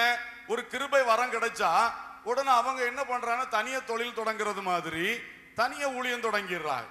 இதுதான் இன்றைக்கு கிறிஸ்து மார்க்கத்துக்கு வந்த பெரிய தோல்வி. ஒரு ஆளுக்கு ஒரு வரம் கொஞ்சம் ஸ்பெஷலா ஆபரேட் ஆக தொடங்கினா பிறகு அவர் எந்த அப்போஸ்தலனுக்கு கீழே இருக்க மாட்டாரு, எந்த சபையிலும் இருக்க மாட்டாரு. இதுதான் ரொம்ப ஒரு கஷ்டமான இந்த நாட்களில் நடக்கிற ஒரு காரியம். சபை என்பது கர்த்தர் ஸ்தாபித்தது. அந்த சபையிலே இந்த ஒழுங்குகள் படி ஒவ்வொருவரும் செயல்படும் பொழுது சபை பலமாக எழும்பும். அல்லேலூயா. அதனால என்ன ஆகுறதுன்னு சொன்னா, இந்த வரங்கள் இருக்கிறவங்க கடைசியில உபதேசத்துல நிக்க மாட்டேங்கிறாங்க. உபதேசம் அப்போஸ்தலனிடத்திலிருந்து வெளிப்படுகிறது. தீர்க்கதரிசி அவர் என்ன செய்கிறாரு? தேவனுடைய ரகசியங்களை வெளிப்படுத்தி கொண்டிருக்கிறாரு. போதகர்கள் தேவன் எழுதி வைத்த சத்தியங்களை விளங்க காட்டி கொண்டிருக்கிறார்கள். இந்த வரிசைக்குள்ள நின்று இவர் தன்னுடைய அற்புதங்களை செய்து தன்னுடைய வரங்களை செய்தால் அது தேவ சபைக்கு பிரயோஜனப்படும். இவர்களுடைய வாழ்க்கையும் கடைசி வரை வெற்றியாக நிற்கும். அல்லேலூயா. இதுதான் கர்த்தருடைய வசனம் சொல்றது. இந்த புரோட்டோகாலை மெயின்டைன் பண்ணுங்க. நீங்க ஒரு கிருபை கிடைச்சோன்னே எங்க அப்போஸ்தலன் என்ன அற்புதம் செய்தாரு, இல்லைன்னா அப்போஸ்தலன் செத்தவங்களை எழுப்பினாரா, நான் எழுப்பிட்டேன், இனி அவர் சொல்லுக்கு நான் கேட்க வேண்டிய அவசியம் இல்லை, அப்படி நினைக்க கூடாது. தேவன் வைத்திருக்கிற முதலாவது அப்போஸ்தலர்களையும், இரண்டாவது தீர்க்கதரிசிகளையும், மூன்றாவது போதகர்களையும், பின்பு இவைகளை எல்லாம் தேவன் வைத்திருக்கிறார். இதை எப்பொழுதுமே நம்ம மனசுல வச்சு செயல்படணும். கர்த்தர் நம்மை ஆசீர்வதிப்பார். அன்பின் பரலோக பிதாவே, நல்ல தகப்பனே, உமது கிருபைக்காய் நன்றி. வரங்களை குறித்து இன்றைக்கு பேசும்படி நீர் ஏவுதல் தந்தபடியினால், நீர் வார்த்தைகளை செய்தியை தந்தபடியினால், அதை பேசக்கூடிய கிருபையை தந்தபடியினால் ஸ்தோத்திரம். ஆனால் நாங்கள் இந்த விஷயத்தில் ரொம்ப குறைபட்டு இருக்கிறோம். ஆகவே தேவ சமூகத்தில் நாங்கள் இப்பொழுது பிரசங்கித்ததையும் நாங்கள் கேட்டதையும் பெற்று அனுபவிக்க நாங்கள் விரும்பி ஜெபிக்கிறோம். கிருபையாய் அதை எங்களுக்கு தாரும். எங்கள் ஒவ்வொருவருக்கும் நீர் பகிர்ந்து தந்திருக்கிறதை எடுத்து பயன்படுத்தக்கூடிய அந்த கிருபைகளை எங்களுக்குள் அதிகமாய் பிரகாசிக்க பண்ணும் தகப்பனே. எல்லாருக்குள்ளும் இந்த ஆசை வரட்டும், தாகம் வரட்டும், வாஞ்சை வரட்டும், இந்த தரிசனம் பாரம் வரட்டும். தேவன் இந்த உலகத்திலே என்னை எதுக்காக படைத்தார், எதுக்காக இந்த குடும்பத்திலே வைத்திருக்கிறார், எதுக்காக இந்த சபையிலே கொண்டு வந்தார், என்னை ஆண்டவர் என்ன செய்ய, எப்படி நான் நடந்து கொள்ள வேண்டும் என்று விரும்புகிறார் என்கிற அந்த நினைவுகள் எங்களுக்குள் அதிகமாக எழும்பட்டும். அந்த அர்ப்பணிப்பு வரட்டும், அந்த சிந்தை வரட்டும். அதன் மூலமாக இந்த வரங்கள் கிரியை செய்ய தொடங்கட்டும். அப்பா, கர்த்தர் பெரிய காரியங்களை செய்யும். உமது நாமத்தை மகிமைப்படுத்தும். இந்த ஜெப மாதத்தை மிகவும் ஆசீர்வாதமாக்கி தாரும். சகல துதி கனம் மகிமை உமக்கே ஏறெடுக்கின்றோம். இயேசுவின் நாமத்தில் கேட்கிறோம் ஜீவனுள்ள பிதாவே. ஆமென்.